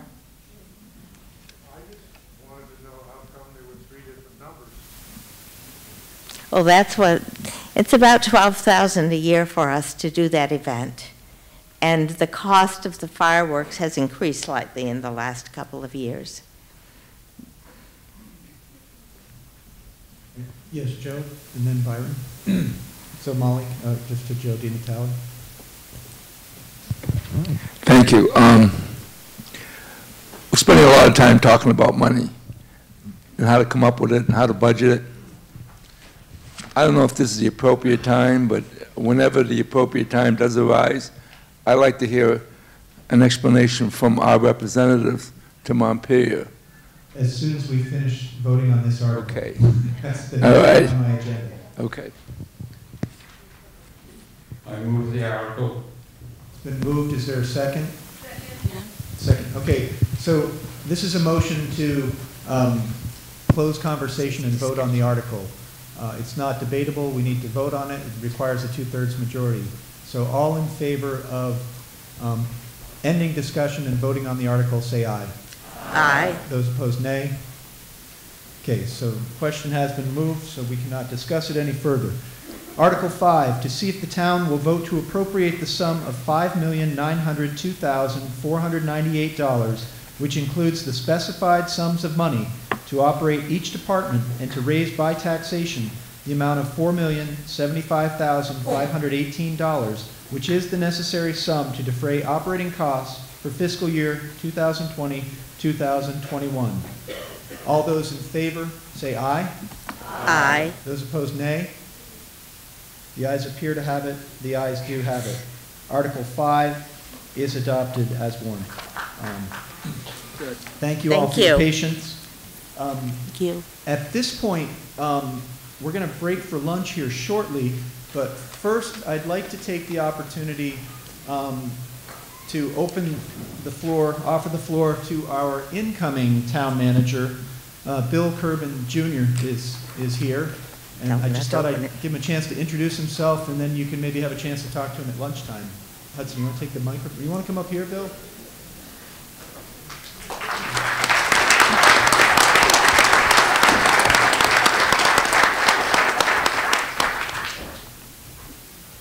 Thank you. I just want to introduce myself real quickly here because I'm between you and lunch, so that might not be a good way to get started here. But I just want to say I'm coming from a little town in Virginia.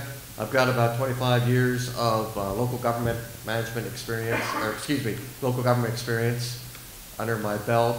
I've been the Hancock, Virginia town manager for the last 3.5 years. That's about an hour north of Virginia Beach and the Hampton Roads area. And I just want to say I look forward to working with you all. I do have an open door policy, so please come and see me when I start. I'm going to start on March 23rd in a couple of weeks. So I'm looking forward to it. Meanwhile, I'm going to enjoy the lovely town of Woodstock the next couple of days, and I'm going to head back to Virginia for a couple more weeks. So thank you very much, and I'll look forward to meeting all of you. Okay, thank you.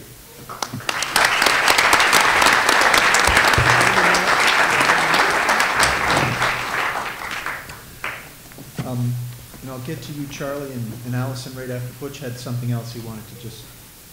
Butch always has something to say, doesn't he? So, Frank and Phil were very good friends. And Frank said to me one day, when he knew Phil was sick, he said, if you ever need any help, just let me know. I'll be glad to give help. So, I called Frank right away, told him the bad news, and then I said, continue to help us out.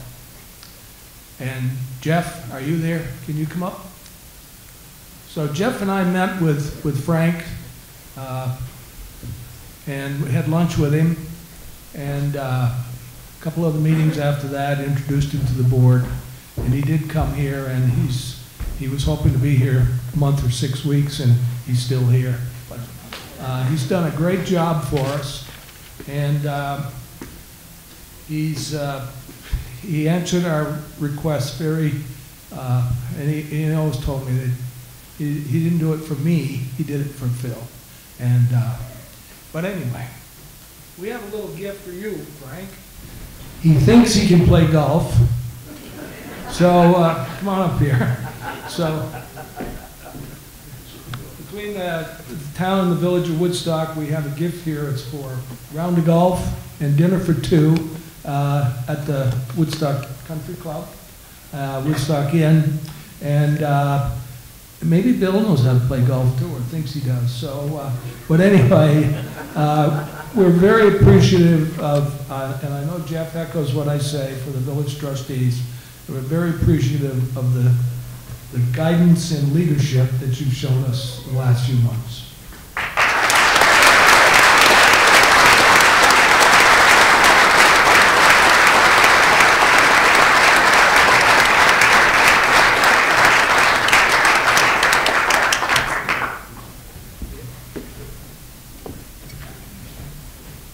It has been a distinct honor to have had the opportunity to work with you all over the last 6 months.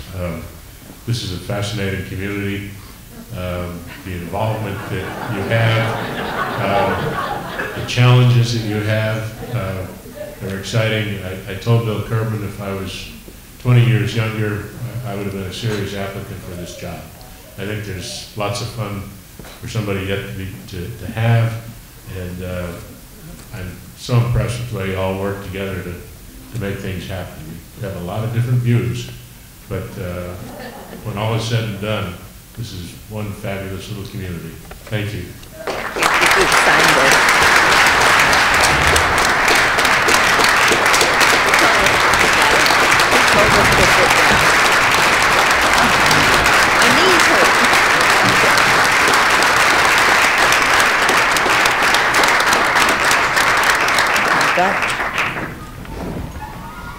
You want to try to top that, Allison?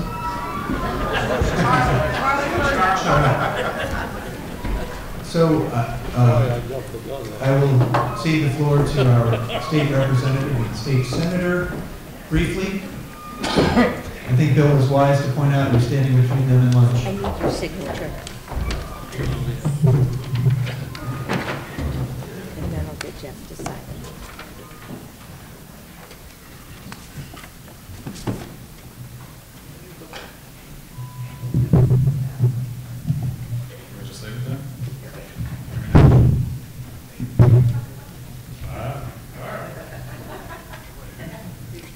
Well, thank you. I haven't heard the term state representative brought up so many times during town meeting and just deferring questions, so this should be very exciting for us.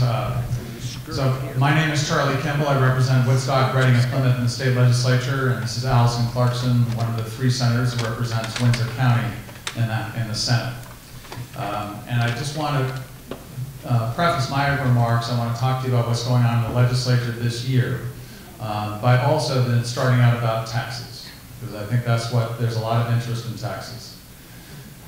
Vermont has one of the most progressive tax structures in the country, meaning that individuals with a lower income pay a lower percentage of their income in taxes than do the higher earners in the state, who pay a higher percentage of their taxes. So Vermont does have a very progressive tax structure. That doesn't mean it's perfect. And for that reason, a tax structure commission was formed 2 years ago. And they have been working through all of the different elements of taxes, whether it's income taxes, property taxes, sales taxes, rooms and meals taxes, all the ones that you pay.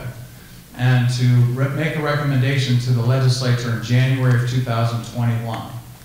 It is not easy to go through this. There was a blue ribbon tax commission not that long ago. 9 years ago, I believe, is when they made the recommendations.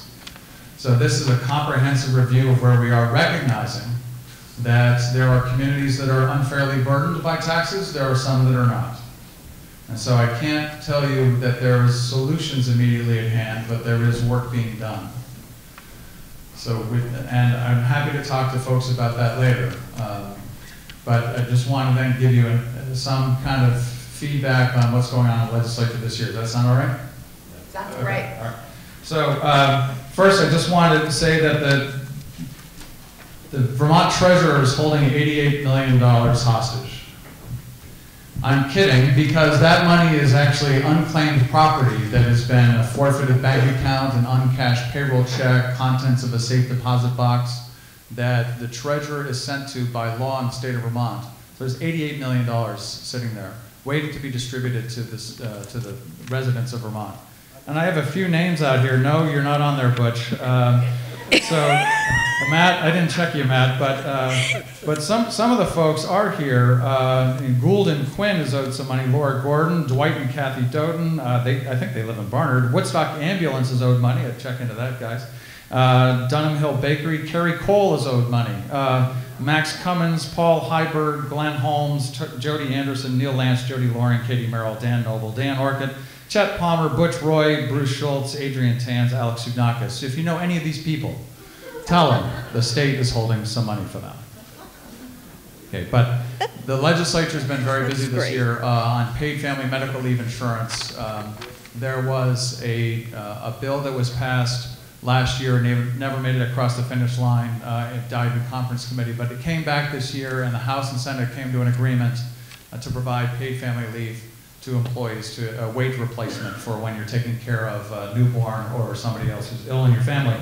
That was vetoed by the governor. There was an effort by the legislature to override the veto, and that effort failed.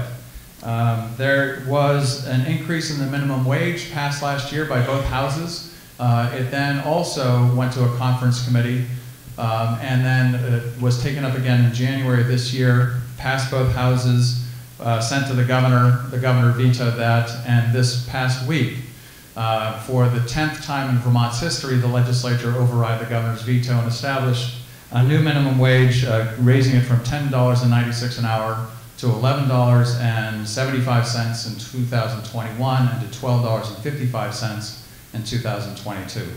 So that is an increase in the minimum wage that just passed. Retail sales of recreational marijuana.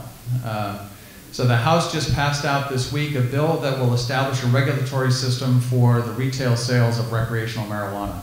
So what we have right now is a very unregulated market in which individuals are able to grow pot on their own, grow your own, which was all well and good, except that we have now a totally unregulated market. And we have an issue with a very contaminated supply. And we can't claim that the marijuana that people are using, and we know they are using it, is safe for consumption. So this bill really tries to it was passed by the Senate last year, went over to the House, and went through every committee in the House to try to figure out how do we regulate this, how do we tax it, how do we make sure that people are safe, both on the roads and regarding mental health. How do we make sure that people are not unfairly discriminated against through this? And establish a licensing system so that there are 6 different types of licenses. It's different from the Senate position in that in the tax structure and also on whether a town has to opt in to have a retail establishment or opt out. The House is saying a town has to take a townwide vote to opt in to have a retail establishment. The Senate's position has been to opt out, meaning that every town could have one if the select board grants a liquor license, or in this case, a marijuana license from the Cannabis Control Board to have a retail establishment. Okay, so then we move on to Act 250 reform, just passed the House yesterday.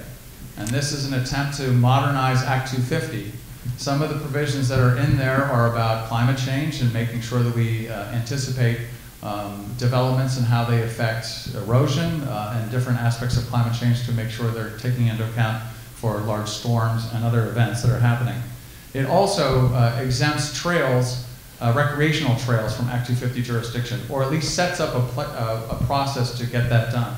It also exempts village centers, downtown, designated downtowns, and neighborhood development areas. So Woodstock is a village center. And it would then have the ability to exempt projects from Act 250 inside of the Village of Woodstock, which I think is really cool. The Global Warming Solutions Act was passed by the House, and this codifies a reduction in greenhouse gases by 80% by 2050 from 1990 levels, and establishes a plan to do it and holds the government accountable to getting it done. A goal is nice, this makes it part of the law. And there's many other things. We only have a $4.5 billion pension deficit. The public employees retirement fund is short $4.5 billion by estimates. The state is contributing $200 million every year to pay down that liability.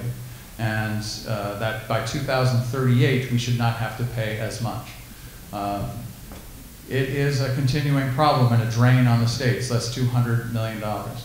If we look at every year, also in terms of financing, the capital budget, which is spread over 2 years to maintain state-owned properties, is $123 million for every 2-year period. So that's what the state is paying. So we do have a major issue in the state about educational facilities, and I know this gets into a different territory. $500 million right now is what the state is estimating for existing school projects. That's a lot of money, and the towns cannot really afford to pay it on their own. So how does the state participate? That conversation is going on in the legislature. There's no answer yet, and I hope that we can have one coming forward. So that is an update from the House. Remember, in the House and the Senate, we pass bills and pass them over to the Senate. That's going to happen the week after next, and they do the same thing to the House. So it has to go 2 different steps before it goes to the governor for the governor to sign. So that's an update from the House, and I pass it over to my esteemed colleague, Senator Clarkson.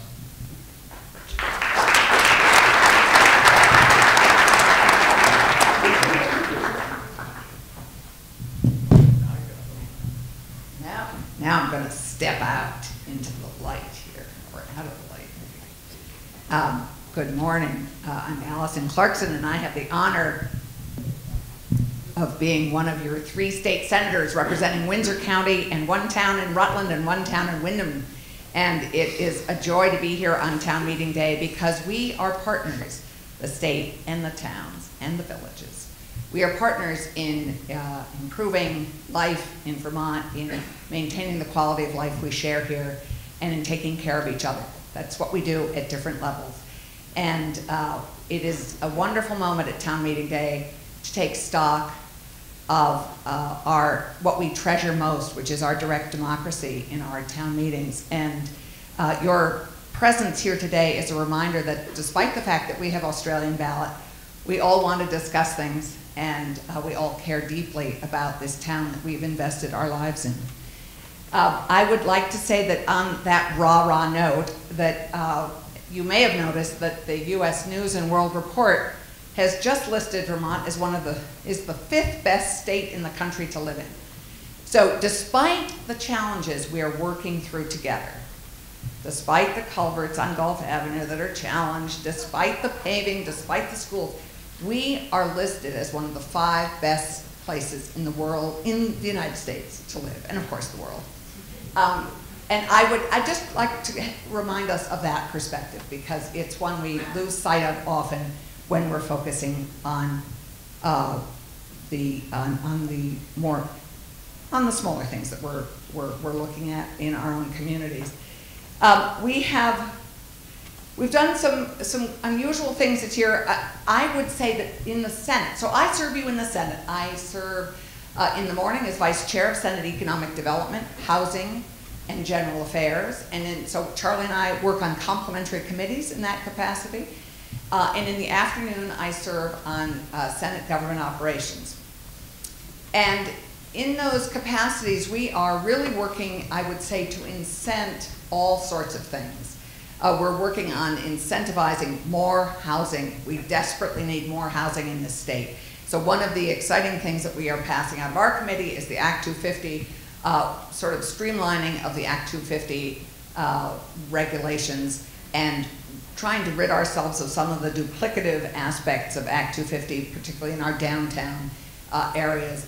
And we are really focusing on increasing density in our downtowns and village centers. And happily, we are going to be in position to take advantage of that.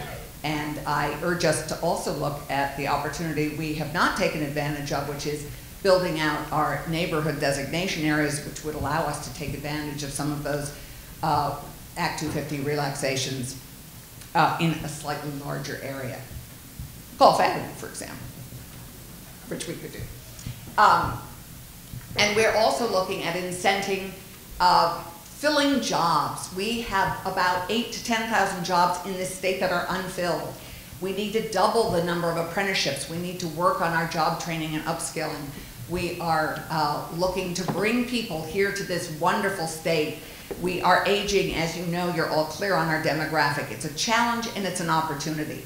One of the things I'm most excited about is our student debt bill, because as you may know, student debt is one of the biggest barriers for rural states to attract young people, both young professionals, and to bring people back home and to keep people here. So it is a challenge for everybody. Everybody thinks and knows they will earn more money in cities.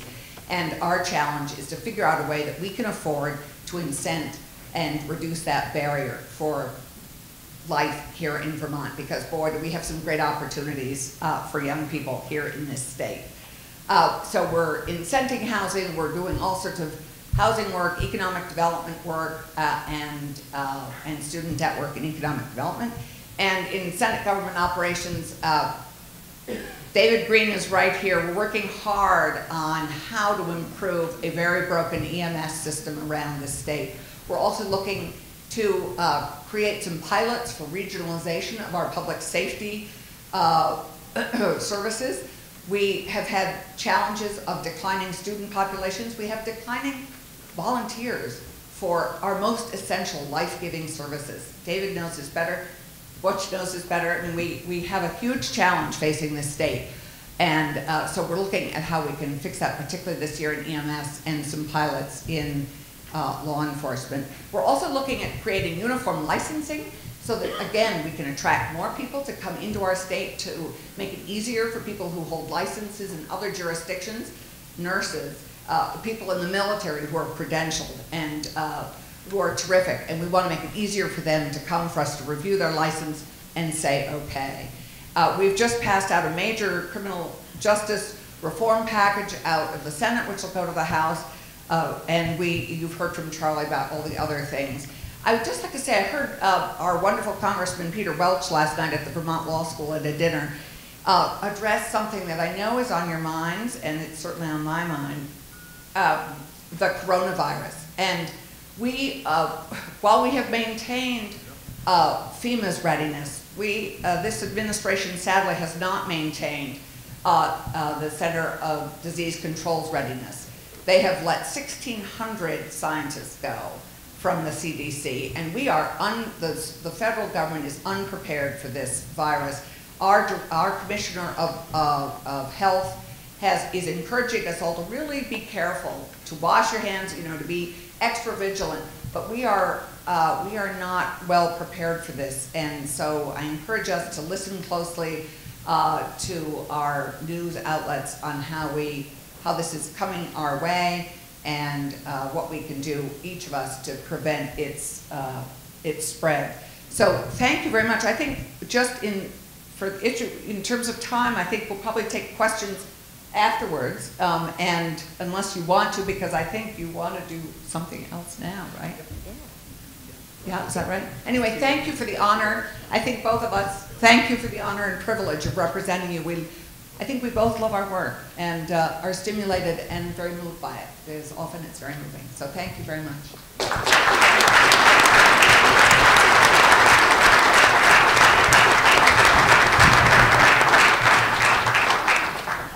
So Charlie, if I can just paraphrase Arlo Guthrie, yes, Officer Obie, I put that 88 million under that pile of garbage.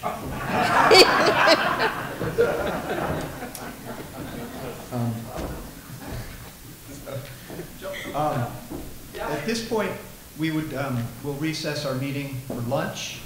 We'll reconvene at 1:10. I have taken note of who's here, so I expect to see you all back after lunch. So we're in recess. The church does have lunch, as far as I know. You'll be talking